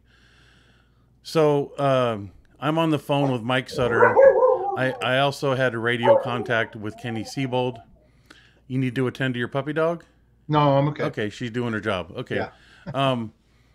So I literally am on the phone with Sutter, and then Kenny Siebold was on, because I had to set up this repeater so it strengthened our signals that I can communicate from the basement of Building 36, basically from underground, and talk all the way out to Hemet, which is like a 15-20 minute drive. So I had a well-established radio system, and I'm sitting there, and Kenny suddenly comes on with Michael Sutter, hearing this over the phone, that this contractor pulled up in front of the Kirby Gardens. Julie comes running out through the gate and hops right in his truck. And he's got like a lifted Chevy pickup truck. I just remember I had mud tires on it. It was lifted, but she literally just boinged right in that truck. He kind of had the door open for her. So this was pre-planned by the two. So off they go. And I had Kenny set up in a car. He then and Mike Sutter's like, you better not let her fucking blow. You know, don't fuck him. He just started cussing up a storm. And suddenly I'm his lifeline to the whereabouts of Julie. Because if I can't see her, Mike's going to get in trouble. So this whole intensified scenario kicks in. And this is the first for me. I had a high-speed chase for hours. This lasted for, I think it started around 10:30, 11 o'clock at night, Mark, that this took place, and suddenly I had to put together this plan of obtaining chase cars, to follow her. Cars that I had no pre-plans were put into place that were fueled up. Who am I going to have? Staff were just beginning to leave for the night there. I commandeered, like a police officer would stop somebody in the road and go, this is FBI, we need your vehicle, get out. You know, you've seen those in the movies.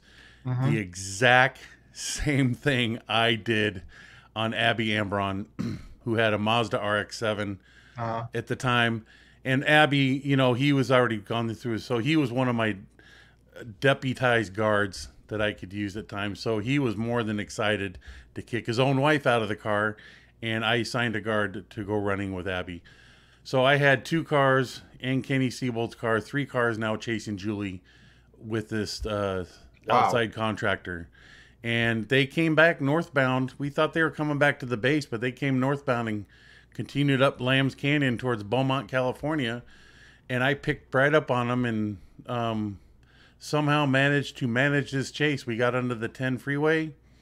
We headed towards San Bernardino, and this was going 60, 70, 80 miles an hour. And when he realized how many cars were following him and he couldn't shake us, he was trying to shake us. And it literally, no, I'm not glorifying or polishing this in any way. This was a true high-speed chase. He would be using trucks on the freeway that he would parallel along, and then when an off-ramp would come up, he would shoot off the freeway.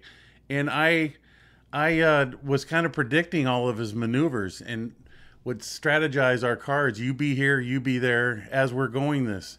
Even so much so that I was able to refuel our cars by leapfrogging ourselves, having one car go ahead, knowing the geographic layout. You go to that gas station up in Yucaipa, you better hurry up and get fuel and get back on the freeway.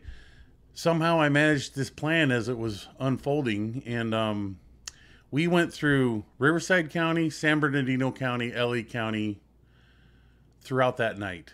And I remember going up around Patton State Hospital, which was kind of notorious inside because that's where a famous psychiatrist was. What's his name? Anyways, historically in Scientology, his name was Jolly something, Jolly West. Oh, I remember Jolly West. Yeah, yeah. So I just remember it's like, man, I'm in Jolly West's home, you know, stomping grounds.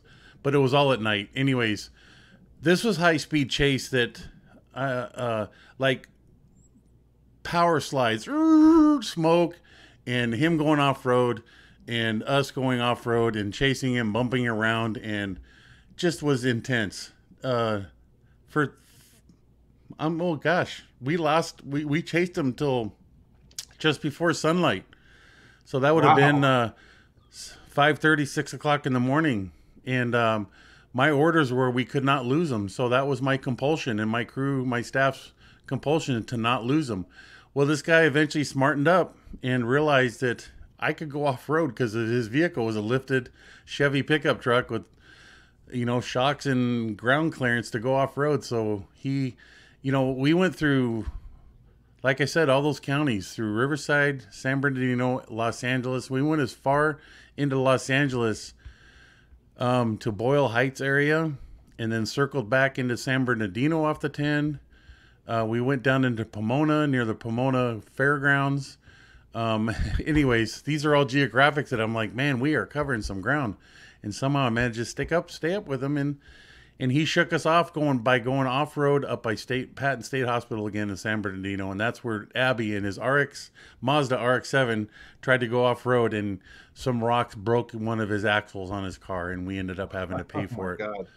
Yeah, and that was a true, genuine high-speed chase. I couldn't believe it, but I thought, you know, how cool is this? And that I was able to keep up and doing. And then eventually, I'm going to say by 10 o'clock, because we lost them then, by 10 o'clock in that morning, we found out where they were, and they settled down in a hotel in Redlands, California, where they did the dippity dip, which was the goal that I remember Dave yelling here in the background while Mike was on the phone, he better not fuck her. And that was Dave's concern, was that this guy would fuck Julie. And by default, and that was strange to me hearing that's what was about to happen. And that's basically my motivated defense of what I was trying to avoid happening. And can't avoid two people shacking up in a motel, and that's where we found them. And yeah, it all happened. And well, how did you get him back? Kevin, when we found him at that hotel, Kevin was used as her brother. Yep, talking her off the ledge basically to get her come back, and she came back. And then you guys rounded her up from the motel and took her back to the base? Yeah, no, it was, once we found her, it was easy peasy. I mean, Kevin spent a couple hours convincing her to come back, and she hopped in the car with him and came back, and to my knowledge, never saw that guy again. Wow, that's crazy. Yeah, it was pretty significant. Let me ask you a question. How do you feel? I mean, look, I have no animosity towards any of the stuff you guys did, but how do you feel now that you've been out for so long that you basically rounded her up or rounded people up? How did you feel about that? Disgusting. Disgusting. I mean, what am I doing chasing somebody with the sole reason of there wasn't any purpose being served except to satisfy Dave Miscavige. Uh-huh. That's my motivation. That's who I felt I was satisfying by continuing to do what I was doing. It wasn't Julie needs help and this poor soul is out here just genuinely needing our help, so we're chasing her because she needs our help. She just is not aware of it yet. This was satisfying the orders and direction from Dave Miscavige himself, and that was my compulsion. And by that initial fail of losing her off road, I felt that I was going to get in trouble. Right. But I didn't, because we kept on keeping on. And we surrounded the area, and we couldn't figure out where they're going to come out, and yada yada yada. But then we eventually found her at that hotel. Yeah, and from my end of things, you told me this story years after you left or whatever. I mean, it would have been great because we probably would have, reconnected. We hadn't gotten divorced at that point. No. And we would have somehow reconnected. But like I said, I don't hold any animosity. I believe things happen for a reason, Yeah, I personally think Julie herself was a lost soul, and she was just swimming around in her own loss of you and the loss of her position and doing something she didn't want to do. And then suddenly there's another man in her life interested in her. And that was her escape. Yeah, and then the one thing that she years later when I spoke out in the Truth Rundown series in the St. Petersburg Times, she put out Scientology put out something from her, and basically the only thing she said that it was true that was bad, because she didn't really trash me, was that I went to her family, because I told her in your office when I was with you, she said, please don't go to my family, because she didn't want me to go to your family. And I said I wouldn't, and I meant it. But when I was on the road after I left, I had nowhere to go. So I ended up going to her father and her stepmother. They showed up in their door, and they welcomed me with open arms, Yeah. And they helped me for like the first month or two. So I understand how that upset her, because, like I said I wouldn't do it, but I went ahead and did it, Yeah, and unfortunately, Julie is still at that base to this very day. Yeah, somebody asked where she's still there. Yes, she's still remarried there. Peter Schless. Remarried Peter Schless. Yeah, who's a golden era musician. He's famous for having co-written the song in the 1980s, "On the Wings of Love." Yeah. If anybody doesn't know that song, it's "On the Wings of Love." Anyway, and he's still there, stuck in there, and he's been in the hole from what I understand, and I have no idea what Julie's been up to since then, but she's still in there. Yep. Anyway, that's the story, and then we'll get to your questions here, but I just wanted to show one last photograph here. That's me in October 1990 right after I left, I went and I had money. I went to Hawaii for 10 days. And that's me in freedom in Hawaii in 1990. I went on vacation. And then when I came back to San Diego or to her father's house, to Julie's father's house, phone rang, picked it up, and it was Janice Grady looking for me. And the rest is history. So beautiful. Yeah. I mean, lucky you, because I used to sit back at the base secretly trying to figure out how to get a hold of Terry and Janice, quite honestly, with you. Yeah.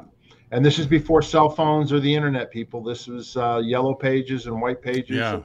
And, but anyway, so the rest is history. Janice is my co-host, and we've been friends for all this time, and that's that. So anyway, I know it's been a long story, and I didn't mean to take it that long, but I hope you guys, I know we got 274 people in here right now, and I know you've been very patient with your questions and all that. If you do have questions, put them in the chat. We love super chats and super stickers, and we're going to go to your questions right now. And don't forget, subscribe to Jackson's channel and subscribe to my channel. The links are in there. I know Goldie's been putting them up there as well. And we'll answer some questions. Okay, Jackson? Yeah, I do want to answer one, which I can't find right away. Somebody from Australia, I believe, was asking about whether we carried bazookas at the base as part of security forces arsenal. We never did. Never saw one. I'm not sure where that information comes from, but to my knowledge, up until 97 when I left, security or Scientology did not possess any form or type of bazooka. Well, and then you've been asked if they have guns. In security, you guys had guns in the guard. We definitely possessed firearms, and we were trained. We were in-house trained. But they weren't the only firearms at the base. Miscavige had his own personal arsenal. Yeah, he had himself. Norman Starkey had his own. Ray Midoff. Yep. All executives had their own. A lot of staff had their own guns. I would have gotten them, but I'm not anti-gun. But Julie didn't want them, so we didn't ever have them. Yeah, but, they were all intended to be recreational that I knew of, and that's how they were used. Yeah. Even Norman Starkey had this elephant gun that I know that. My God, that thing was loud, and he shot that thing when he first got it up at the rifle range up at Bonneview, and Mark Yeager was up there, and DM, and of course, and I was up there. Anyway, the bullet looked like a Saturn V rocket. It was so big. It was incredible. And they shot it some Clorox bottles up on the mountainside. And Yeager, when he shot it, the recoil, had a scope on it. The recoil, the scope hit him in his forehead and cut his forehead. Drew blood. Yeah, I remember that day. Yeah. All right, let's get some questions here. First one here, super chat. Thank you so much, J.R. Exner. Join the fight against xenophobia. Yeah, xenophobia. That's what we're all here for. Thanks very much. Xenophobia. That's funny. First I heard of that. We appreciate it. Okay, here's the next one here. Another super chat. This is from Amanda Mangles. Thank you so much, Amanda. We appreciate it. Gary, love seeing you. You always are so humble and love hearing your stories and love seeing you here on Mark's channel. Gary, you need a new video. And I do. And thank you so much, Amanda. I will definitely produce another one. Yeah. Yeah, Jackson's great. By the way, like I said, no animosity whatsoever. I mean, how could you not love Jackson? Everybody loves Jackson. Even when he was doing something security-wise, he was a great guy. You know what I mean? He was doing his job, but he didn't make you feel like you were trash. Yeah. Okay, great. Thanks very much for that one. All right, here's the next question. Bach Buddy. Question, Jackson, what did the very little dictator have to do with the pictures or anything else you were told to confiscate from leaving the Imp Base execs? Destroy out of spite or save for leverage? Okay, so the little dictator to have me do with the pictures that I collected or any other personal items from people's personal belongings with anybody that was leaving the base or had left the base. All of those items, photographs, relics, Sea Org relics such as tie pins, something that had reference to Scientology or synchronization or a gift. Over the years, people were given calculators or travel cases with towels with Sea Org symbols on them. Yeah. All those could not be taken. The people could no longer have them, even though they were given to them as a gift because if they had direct ties to the Sea Org or the Imp Base. They were just collected and information pulled and documented as we found them from them. Like if we found they had a phone list in them, like a base phone list, which was, published at times. We would draw interest as to why are you taking the base phone list with you? Other than that, it was just if the pictures that they possessed, we would go through them and had any reference to any other base staff member, any other Sea Org member that was on there, we would just pull them.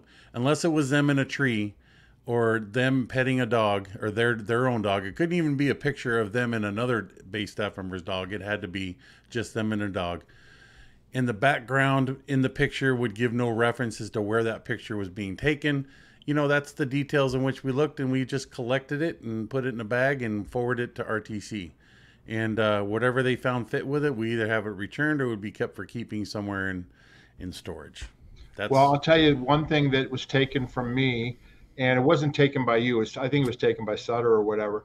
I had a solid gold RTC ring that were made for all the RTC staff. It had the RTC. It was like a signet ring, and it had the symbol of RTC in it. And it would cost like $600. It was a beautiful ring. And I had to give that back. Now the thing is that I paid for that ring. Yeah. You know, we got them, but they took it out of our bonus money that we had been paid, you know, years before.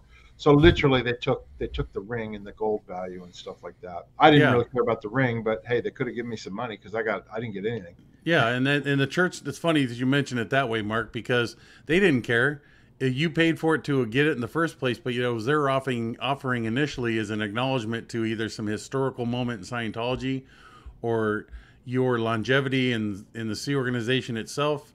And if you wanted this gold pin but have a diamond to it, you had to pay for that diamond. And even if you paid for it, when it came to you leaving, they just took it back. You didn't get reimbursed for it. Get it back. No.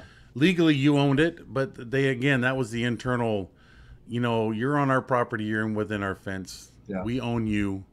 You want to leave, you got to hand it over. Listen, we're going to answer more questions here, but I just want to let you know, you notice Bach Buddy wrote question before his comment. If you please do that, it makes it easier for us to find them and add them to the list so we don't miss your questions. And we'll go to the next one here. This is from Mark Andrew Demarest. Where's Jackson's throat? Sultry voice. That man's got $1 million voice. Well, Mark, here it is for you. If this is floating your boat or putting some wind in your sails, because that's what I'm here for, buddy. Okay, great. Thanks, Mark. We need a little levity here. Next one, FYT 54321. Question for Jackson. Were there ever any trespassers caught entering the property? If so, what was their purpose and the outcome? Yes, there were a handful over the years of trespassers that would come. There would be locals just to entertain themselves to see what we would do. They would come out and screw with the Golden Era guards.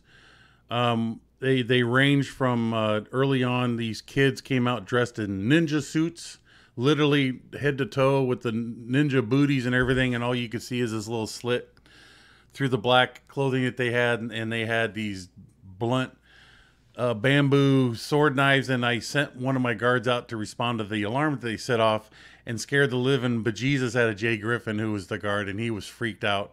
And I sent all my guards out there only to find these little punks messing with it. They were laughing their ass off. And I just let them go. Two people would come out there and they would launch these tennis balls filled with gunpowder wrapped in packing tape with a waterproof fuse on them. And they would sit out outside our fence. They would have these balloon launches or wrist rockets and launch a rock to shake our fence to set the alarms off. We'd come in out there on a rover bike. And then they would light these bombs and launch them in and land around us and try to scare the crap out of us. Some of them, the fuses would burn out and we throw them right back. It was, you know, we had these little bombs for a while. We never found out who those people were. We had people jumping the fence on the north side of the property. We had more high-speed chases following those people back into town. Gino DeChef was one of those. You probably have heard that story somewhere along the line, Mark. Yeah. And JB, I think, was one. But there was just a handful over the entire years that I was there. So they actually were always caught. We even had a high-speed chase from local law enforcement, Highway Patrol, a Riverside County Sheriff chasing bank robbers that ended up wrecking on the main Highway 79 in front of the G units. They bailed out of their car, hopped our perimeter fence. And this is after my security system had already been designed, installed, and functioning. And we had the ultra barrier on top of the fence, those spikes. It's called ultra barrier, and those bank robbers found their demise when they hopped the fence, because they hopped the fence, got stabbed and poked by him, went running down into the sports field, which is where Kenny Siebold found them, and the guy was bleeding out from those, and he tried to climb back out of the fence and kept getting stabbed more, and he just gave up simply because of it. And the Riverside County Sheriff was so impressed by the effectiveness of they commended us for curtailing and catching a criminal. And we had cops everywhere, but that was just an example of an incident. And funny thing enough is I got written up in the fire department because I was responding as a volunteer firefighter initially to that crash out in front of the G units, not knowing that they were bank robbers being chased by the police. So I was there in my turnouts, safety gear, responding to an incident, only to find that I need to throw my security responsibility hat back on and go drive around now in my firefighting turnouts and chase down intruders in my property. So I got written up by the fire department for doing that, and I could not defend myself because I couldn't throw the church under the bus. No. So I had to take one for the team and get disciplined back at the firehouse. It was an unfortunate, it was really sad. It ate me up inside. I could not tell my fire captain what I was doing and why I had to run around in my turnouts. Yeah. And as far as he's concerned, I was under his command at that incident. Anyways, it was very confusing. So there's my answer to that. Okay. Yeah. Thanks for the question. I'll tell more on my channel as time goes on. So yeah. Okay, great. Next question, Michelle R. Jackson, do you have siblings? If so, are you in touch with them? I do. I have an older sister and a younger sister, neither of which I'm in touch with.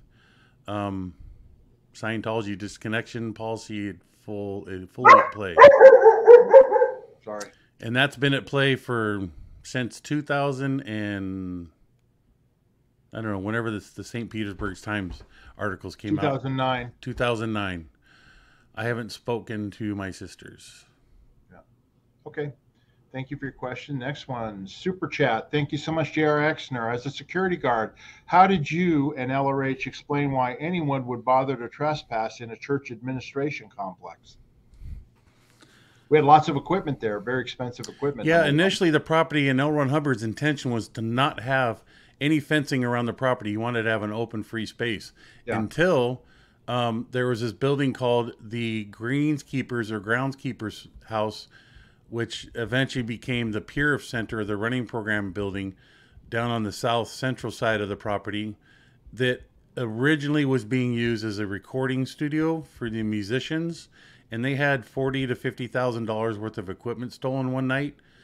And again, this is back in early 1982. Yeah, it was a long time ago. Yeah, and L. Ron Hubbard said that's it, put a fence up. So a fence was put around that building, and then just the really tight, small footprint of the main proper buildings up along the highway, such as around MCI and those buildings, and then on the north side. So out of the 525 acres, there was probably 75 acres of fencing put in initially. It was still low profile and some ironwork stuff to give it some appearance, but then eventually it was expanded to miles of fencing and serious approach to it. So from there, that initial incident, it grew, and then eventually, how did you and LRH explain why anyone would bother to trespass in a church administration complex? Well, L. Ron Hubbard was never there. We always believed, and I found out later that he actually did come to that property when I was on watch, and I'll tell stories about that on my channel, and I'm not using that as a teaser to go to my channel, but to save time here. It was for a number of years, we always have the mental state that L. Ron Hubbard, through all of our successful actions, one day we're going to kick that door open for him to come back, and we're going to be proud Sea members of the Imp base that we've afforded L. Ron Hubbard a safe home to now be in. So, yeah. A very serious approach and attitude was addressed towards security. So that should hopefully answer that question. Okay, great. Thank you so much for that super chat, JR. All right, here's our next question. Question Mark, did you have a code name like Jackson? No. That would have been from that was a nickname more than a code name for you, right? Well, it was an expression that I used to use that then became my security handle, but yes. Yeah. Like Marcus Swanson, his original name was Mark. So right. You would, yeah. It was, Mark Rathbun was Marty because, you know, there was also other Marks and all for that. some reason, it wasn't consistent to everybody having nicknames and security quoting names, secondary names, but a significant amount of people did. I got called by Miscavige and Shelley by my last name, Fisher, and I hated it. I hate being called by my last name. I find it very disrespectful. Yeah. And when years later, after I left the Sea Org, I was working at a company where my boss called me Fisher one time, and I pulled him aside and I explained to him, I said, listen, don't you ever call me by my last name again. I said, it's nothing personal, but I just despise being called by my last name, and I don't appreciate it. And he said, oh, I'm sorry, I will never do that again, you know. But and it has to do with the fact that that's what they called me. So whenever anybody called me that, I immediately, almost PTSD, would react to it. You know, same thing with beepers. Huh?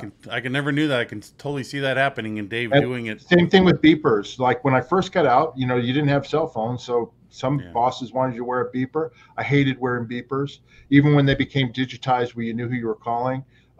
You know, it just would set me off. Wow. Wow. Okay. All right, next question. Here we go.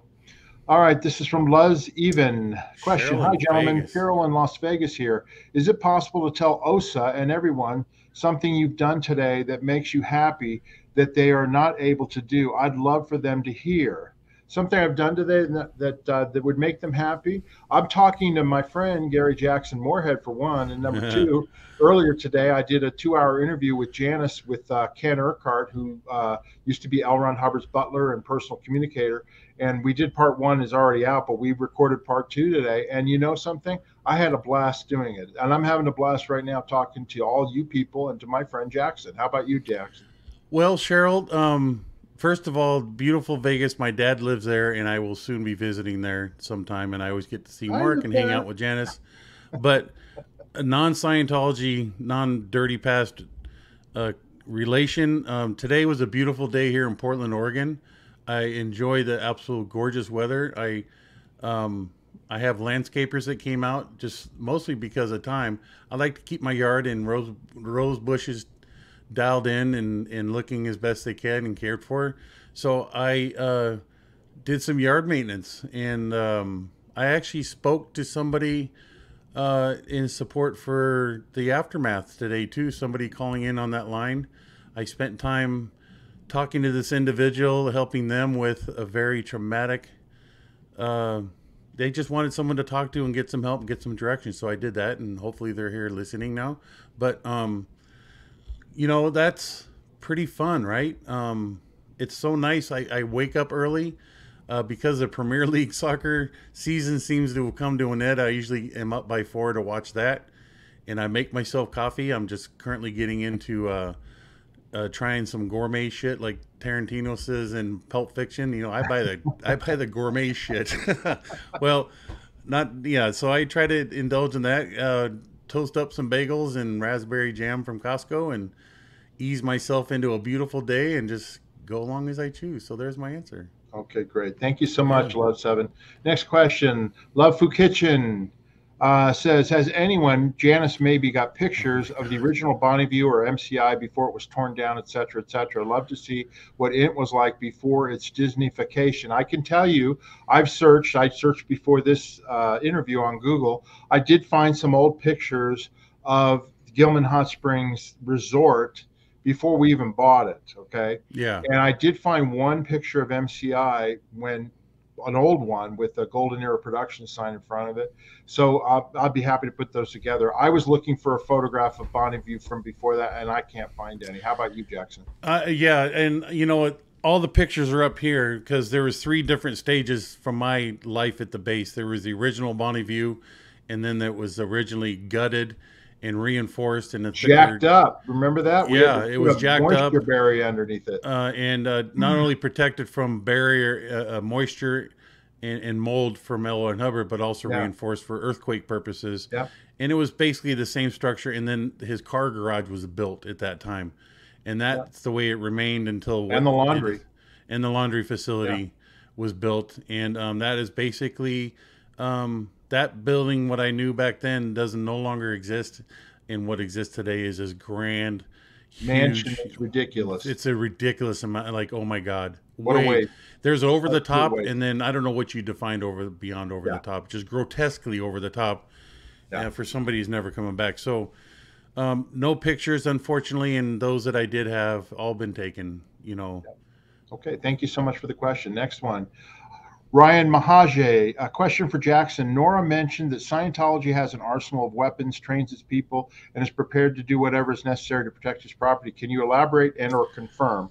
We talked a little bit about that, but do you have anything you want to add? Yeah, and again, this is going to be my effort to squashing this generally understood thing that Scientology has an arsenal. You know, arsenal is open to interpretation. What we did have as church-owned firearms were 45 caliber pistols and 12 gauge shotguns, and at one time we did own and possess high power rifles. They were H&K 91s, 308 calibers with bipods on them, so you could sit there and with the bipod stabilize your muzzle, your rifle, and shoot them. Why we had those guns, I don't know. I think that was a Rick Asner thing initially back in the day, because Rick Asner was kind of a rebel, and if he was given money, he would take advantage to buy stuff like that. And then I eventually had those sold because the laws changed in California that you could not possess such guns. I sold those to some gentleman in Texas, and that money that from that turned around and bought a high-power sniper rifle, a professional sniper rifle, at the direction of one of our PIs, private investigators, and put a high-power scope on it. It was very professionally set up, and only certain people had access to it, knew the codes, knew how to access them, and knew how to use them. And we actually did train on using them and responsibly handling them. No one carried them except for 2 guards who got licensed to carry them for local PR purposes, because we used to go out and help the local Hemet PD when they would call upon these 2 volunteer guards to go out there and help them do public service stuff. So there was never direction in all that to carry firearms and create this fire-driven. In fact, there was an L. Ron Hubbard directory that we're not interested in carrying guns and leaving dead bodies around. We're interested in putting ethics and technology in and bettering people through the use of Scientology. So there was even specific directives by L. Ron Hubbard to not carry guns. And we all knew that only in the event, if the shit hit the fan, that those certain guards would carry them, and we'd use them to defend ourselves physically. And short story, I almost killed a gentleman because we were trained so much. And there was a scenario that was presented to us one night up near the villas, and I literally had a firearm, a pistol, 45 leveled, safety off, finger on the trigger, counting in my head, 2 to the chest, 1 to the head. And that's a story I will elaborate on when I on my own channel. But yes, I have to live with the fact that I literally was milliseconds away from pulling a trigger and killing another human being. Wow. In defense of Dave Miscavige and the executives in the villas. So now, I want to add to this because I happen to know when I was there, David Miscavige's personal gun collection. He had several. He got given some as gifts at his birthday. Mm-hmm. He got a Galil Israeli assault rifle, which he loved. He had a Mini 14 rifle. He got an AR-15 at one point. He had all sorts of handguns. He had over and under shotgun, a Remington 12 gauge, when I was there, I don't know about later on, he had a loaded 38 in his desk drawer at all times. So I don't know if he still does or not. And I knew that. 38 revolver. It was in his desk drawer. Yeah. And he could get it if somebody came through the door, he could get it. So I guess with this little information that Mark and I told you, there would be this outside appearance that there was an armory at play. L. Ron Hubbard had a whole room dedicated to guns. It's not against the law either. No, it's not against the law. Second Amendment rights, and 90% of it was purely for entertainment purposes. Yeah, and we exactly. And that was what it was for. I'm sure Dave, and in fact I know because Shelly and I used to talk about it, that Dave had his own self-protection up in this place. Oh, and yeah. And they are also secure because I also asked to make sure that they were stored properly and not just left lying loosely around. So yeah, the history of my involvement in security, there was attention and all that with guns. So. Let me ask you a quick question. Okay. I remember one time when Pat Broker, when LRH was still alive, Pat Broker came to the base in the silver van. Yeah. And he came running around the lower villa as I was walking around the middle of the villa, and he had like an Uzi, and he was running to get into the silver van. Yeah, he showed up to the property with it. Something we couldn't control. That was so early on. He was a wild man. He was a loose cannon. Yeah, and he was in charge of L. Ron Hubbard Security. I have no idea what was going on. Yeah, who would have guessed, right? Yeah. All right, thanks for the question. We got a super chat here. Thank you so much. If you've got any more questions, put them in now because we'll cut them off here shortly. But we're going to answer everybody's questions here. All right, we got a super chat from Pete in Toronto. Thank you so much. 167 watching now, less 107 likes. Well, we actually have 278 watching because this super chat was from a while ago. 60 dB out of the downstat. 60 dB out of the downstat out. Exchange deadbeats. Not all of you, Kibiosa. Hit like, USPs. That is freaking awesome. Freaking love it, Pete. Thanks so much for that great humor. Hit our like button, subscribe, notifications, and send us, the super chats too, as well as your questions. Okay. Yeah. Thanks very much, Pete. We really appreciate it. And we'll go to the next question here. Susanna Pimentel. Question. You two are doing great. Interested to hear your experiences. Very interesting. Thank you. Happy to hear you are heart and soul free. Enjoy this wonderful world. Thank you, Susanna. So yeah, we appreciate that. That's awesome. And we enjoy telling our stories and speaking. And we got a super sticker here from Mahaba in Espanol. Wow. Super sticker. Thank you so much for that super sticker. It's a talent in its own to be able to pronounce some of these names. Next one, Sarah Hicks. Question, does Jackson have any stories of Jason Begay? Just small interactions with him when he was at the base doing films, and then my life afterwards, getting to hang out with him. Very gentle soul, frickin' comedy, great. He's just the guy's guy to hang out with. Tells the meanest, greatest jokes. He's a loving, loving father. I got to help him on a very personal matter at one time, and he was very humble soul about it when we were in Florida together. And I don't like to elaborate on it because you know what. It was Sarah. Hi, Sarah. He lives a very publicized life. So I tend to be motivated to keep that respectfully private because it's my experience, but it brings his name into it. And I don't know. I just don't think he would like it. I don't know. Maybe he would. My first draw is, I'm sorry. I can't elaborate on it. And just respectfully, I don't, out of respect for Jason. So, okay. Yeah. Thanks, I had a lot of fun time. I think our birthdays are on the same date too, by the way. Yeah. Okay. Next question, SP Kitty. Question, Jackson, did you think you were asked to do what you were asked to do was crazy at any point or so indoctrinated it didn't occur to you to question it? This is fascinating but scary. Yes, ma'am. SP Kitty.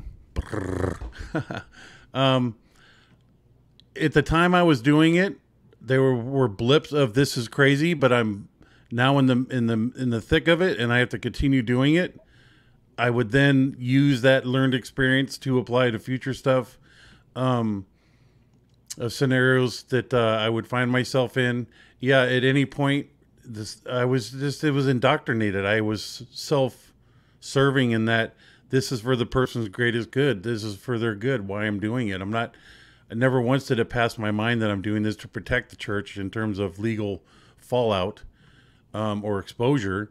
It was all driven to truly, because I wholeheartedly felt that I was defending every staff member as an individual on that base, and thus preserving the future of Scientology. If I failed at my job, that meant Scientology could be wiped out really easily. If there was an atmosphere that people knew they could just hop those fences and come in and change the place, I wasn't doing my job. So, yes, I did think that what I was being asked to do, there was crazy points where I go, wow, this is just screwed up. But okay, thanks a lot, SP Kitty.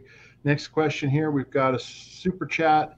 Love Sherlock. Hi, Love Sherlock. Nora said that they have a huge arsenal now. I think we already answered that question. Well, yeah, honestly, I don't know how Nora would come to know that. I don't even think she ever made it to the base, but that it's not wise to generate something that we truly know nothing about. So that's my answer to the thing. Yeah, and then also, Jackson, to be fair, we haven't been there in years, so we don't know, All I can tell you is what took place up to the last day that I was there. And yeah. And yeah, I don't think it does our efforts here any good by trying to say Next something. question, Supreme Rulah. Peter Schless, that's really sad to hear. How did he get there? By Dave Miscavige. Yeah, well, Peter Schless, he got involved in Scientology at some point in the 1980s, and he actually, how he got in was the Portland Crusade, when Scientology lost a huge lawsuit to Julie Christopherson up in Portland, Oregon. They decided to have a huge crusade to protest the decision, and eventually got the judge to throw out the case. But Peter Schless was up there, and he was a piano, a keyboard player and a musician, and he basically was in charge of the band that was up there. And he got Frank Stallone up there, Edgar Winter up there, lots of different people. And then from there, we brought him up to the base a couple of times to actually work on the Mission Earth album and some other things. And then he decided to join the Sea Organization. And so Dave actually himself brought him into this. Dave accelerated. Didn't he waive his requirements? Yeah, required everything. He didn't need anything special. Unlike everybody, the other 800 some odd staff that had to be there, Peter just walked right in the door. Yeah, with his wife Karen at the time. Yeah. And Karen worked in marketing, and she was a designer. Actually, she was a designer at first. And Karen, of course, is out now, and she's written books, and she's a wonderful person as well. She was a beautiful woman then, and she's a beautiful woman now. It's just such a great soul, and I can tell you that's a whole separate story of a one person's life that was ruined that I had hands-on dealings with. Oh my gosh. Okay. Thanks so much, Supreme Rulah. Next question, Mary Klein. Jackson and Mark truly worked beautifully together while Mark was telling his epic story. Well, thank you so much. We appreciate that, Mary Klein. And cool, we've got thumbnail there with the peace sign, by the way. That's really cool. Yeah. Here comes another super chat. Super chat. Cindy Lou Woohoo 64. Do either one of you know if there was a Scientology location in Indianapolis, Indiana? I missed a bullet in 81, 82 as a friend tried to get me into the cult. I don't know. There may have been a mission there, but there was never an Cindy. I don't. Yeah, I can't answer that for you. Yeah. Well, it's good that you missed that bullet because a lot of people, did, and we're glad that you never got involved. Mm-hmm. So thank you, Cindy Lou. We really appreciate that. And we'll go to the next one. We've got another super chat here from Love Sherlock. Nora said this is in LA at the Celebrity Center. It must be talking about the Arsenal. Again, I don't have any knowledge about that. I mean, maybe there is something at Celebrity Center, but I don't know. I knew PAC Security, the LA area. They had some form of firearms, and especially after the riots in LA, there was a different concern that shit like that can happen in Los Angeles. Oh yeah, that's a good point. So I do know stuff was obtained, what it was, and where it was kept. I had no need to know. I didn't know. Yeah. So, okay. Hey, thanks, Love Sherlock. We appreciate that clarification. Yeah. Here comes our next question here. Deviant Outcast. Security's much more than keeping folks in check. Security is about keeping folks safe. Jackson, you have the heart of one wanting to keep people safe. It's a beautiful thing. Hope you know that. Well, thank you, Deviant Outcast. And yes, I genuinely took to heart my job and the purpose that I served and what I was there for. And I got to know and help the locals in the local areas outside of my fence. It was really, and then more importantly, every staff member on that base was somebody that I was concerned about on a daily basis. Okay, great. Thanks so much. Next question here.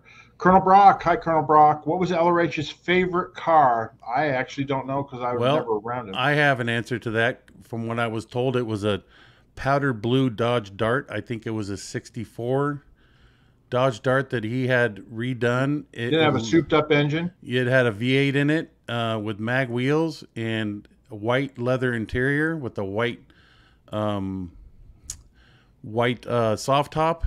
Well, it actually was a hard top coated with I almost wanted to say leather, but people know what I'm talking about. It wasn't a metal roof, but and I had even understood there to be a story where Hubbard was driving that, was sitting in a red light, and he just wanted to exercise the muscle that thing had. What a gentle grandma car that it appeared to be, but you stepped on that gas and it just wrinkled the asphalt.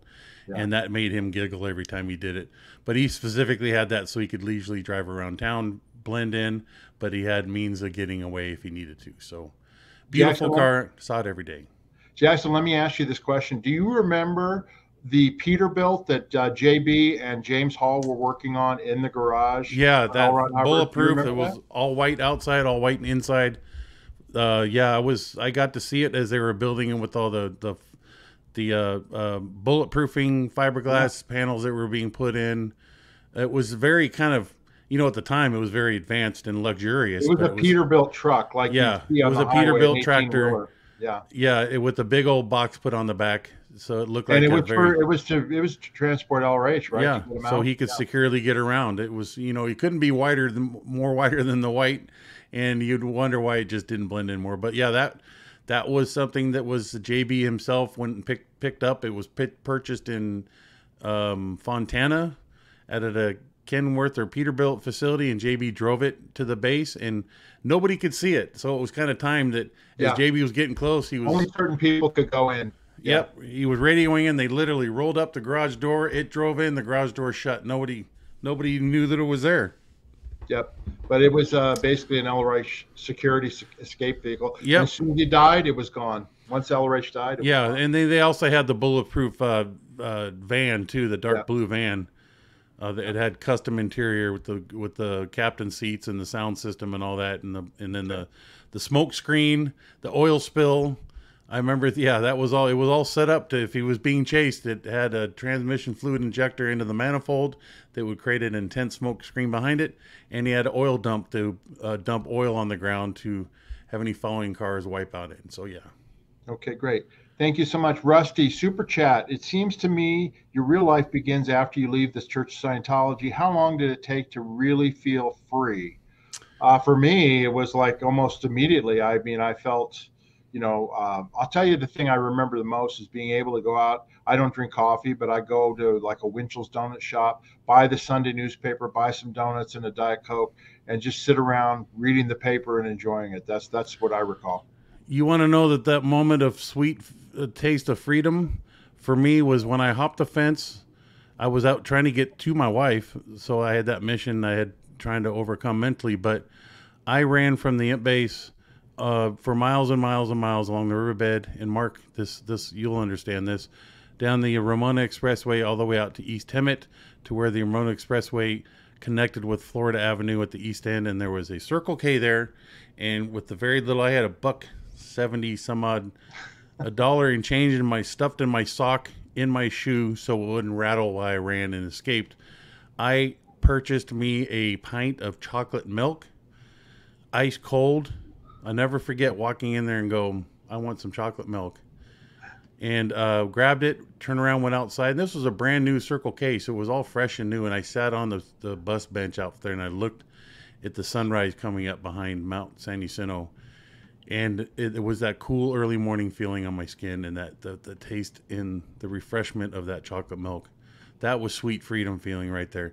That was the beginning of my taste of what it was like to no longer be under the wrenches of the Church of Scientology and the imp base. Okay, never forget that moment. Listen, we're about to wrap up. We've got a few questions left. If you have any other questions, get them in right now. Super chat us and super sticker us if you like, and we appreciate it. And here's our next. We've got a super sticker, super chat here from Cindy Lou Woo 64. Jackson, woohoo! Woohoo! Woohoo! Yeah. Thank you very much, Cindy Lou. Next question here. Question: do they keep LRH cars like they do with his clothes in his house? Yep, I got to see all of his old school clothes, platform shoes, his boots, his hats, his gloves, his ascots. Got to walk into that facility all the time. And then yes, his cars. He had a number of cars. He had a white limousine. He had the bulletproof van. He had the Bluebird bus that arrived to the base after he passed on. So there was that. He had the motorcycle. And then Dave started storing his own personal cars in the same garage. So there was 1, 2, 3, 4. There was 4 or 5 or 6 vehicles of L. Ron Hubbard's vehicles that were there at that base. The bulletproof blue van was sold off, considered to be a PR floppage image, no longer needed. So we took the money and value from that, turned around to use to buy. You remember when Gold got its new fleet of vehicles? Yeah. John Horwich sold that van and turned around and used the money to help buy the new fleet of gold vehicles. Okay. Thank you very much for that question. Next question. Love Sherlock question. Jackson, what was the first fun thing you did after blowing? And the second fun thing for Mark? First fun thing I did blowing. I took a vacation for the first time with my good friends, him and his wife or girlfriend at the time, and flew to Louisiana, went to the French Quarter, had me a hurricane, and it was like I had this what turned out to be a religious experience where we walked into the House of Blues, and I had no idea of these two performers or artists, Layla Hathaway and Joe Sample, were there playing that night at the House of Blues in Louisiana.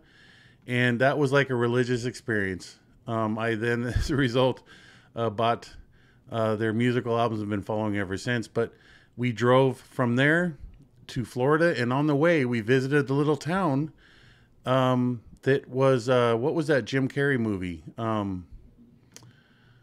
Where he lived in a simulated world. Oh, you're talking about Truman Show? To the Truman Show. We visited that town and where the Truman Show was shot. And the funny thing was, with a little bit of trivia for me, is that very same concept was in my head. I used to sit up at Eagle and look out and believe that everybody out there in the distance was there for a show for us at the base. It was weird. When that movie came out, I was like, how did they know that I used to think that? But that was my first fun little thing that I did shortly after, within months of my leaving. And I got to see ZZ Top. That was fun. And yeah, rollerblading and just having a good time. Jackson, you probably don't know this, but the first thing I did right when I left, after I left you going through my stuff, is I took my car and I drove up the Pacific Coast Highway to San Francisco, up the PCH-1. I'd always wanted to do it, and I drove up there and I stopped at San Simeon and saw the Hearst Mansion, and I went to Monterey, California, and then I went up to San Francisco, and then I drove across to Lake Tahoe, and then I drove all the way down to Las Vegas, and then from Las Vegas I drove to San Diego. So that was the first thing that I did after I left. Man, you got a beautiful road trip right there. I was hitting the highway, man. I was like, decompressing, let's put it that way. Yeah. And then I was realizing when I hit Las Vegas, what am I going to do now? And that's when I decided I'm going to go see Julie's family, because I had nowhere else to go. So that was the first fun thing that I did. Yeah, incredible. Hey, I have a question for you. Yeah. Did you ever talk to David Miscavige? Did he ever talk to you about me after I left?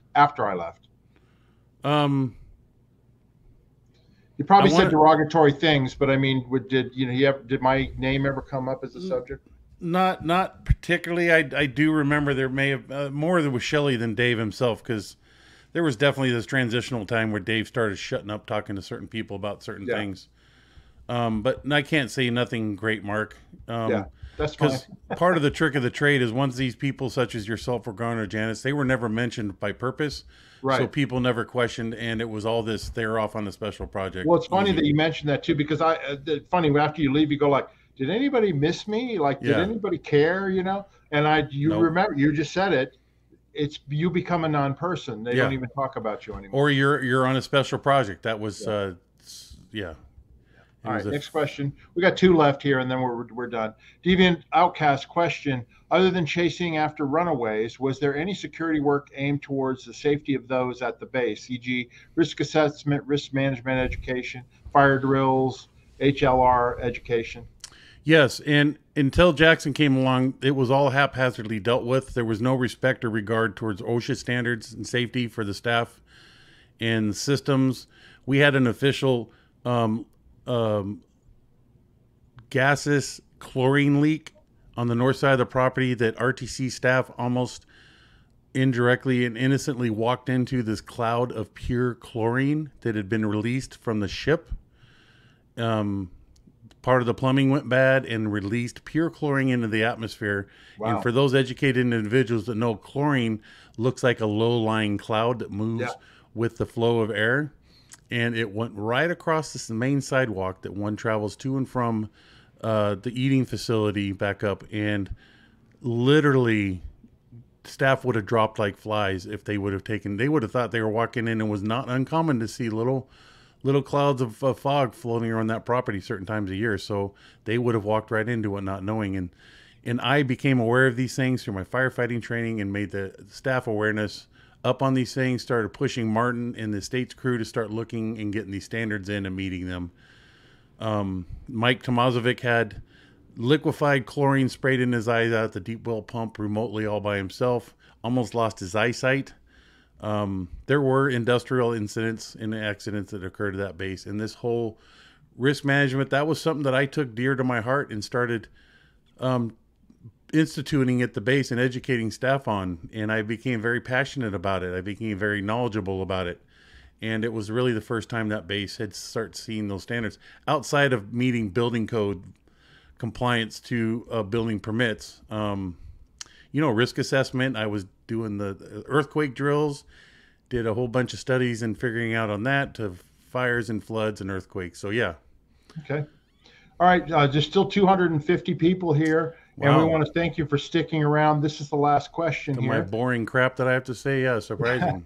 This is the last one. The Pickles and Bacon Show. Wow. Question. Do you know what happened to Alexandra Powers? And I think she was married to Gavin Potter. I don't know who those people are. I know who Gavin Potter is. That's the son of Leslie and what's his name Potter that took care of Mary Sue Hubbard. Neville Potter?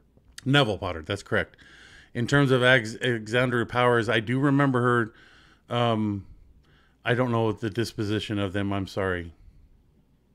Okay. Well, thank you so much. Listen, we want to thank everybody for being here, and please remember to subscribe to our channels. Jackson and I both need more subscribers, and also hit that like button and notifications. I know you guys know all of this stuff. If you haven't subscribed, please do so already. We want to thank you all for sticking around. We still have 253 people here, but we could go all night, but I know Jackson's got to go to sleep now, and I've got some other things that I got to take care of. But Jackson, thank you so much for joining me. Have you got anything else you want to say? It means so much to me that 251 people right now, and that fluctuates, would take their time to come and hear the crap that I have to say. And I'm very hopeful, and I don't say crap on your behalf, Mark, but humorously, I say the crap that you and I have to say. It means a lot, and especially in this community, this environment that we all found ourselves part of. The navigating through it. This individual I spoke to today had never heard about these channels and us doing this, so I helped direct them to come listen and hopefully find this therapeutic to help them through their issue. And I just love it. It's incredible to think there's actually people sitting here listening to this jackass right here, right? Yeah. No, so I'm not being hard on myself. It's just, it's beautiful. It's such a beautiful thing. It is. Thank you all. It is. Well, thank you so much, Jackson. Stick around. I'm going to play the outro video, and then I'll talk to you just in 1 second. Okay. Hey, thank you, everybody, for watching. We'll see you the next time, okay? Bye-bye.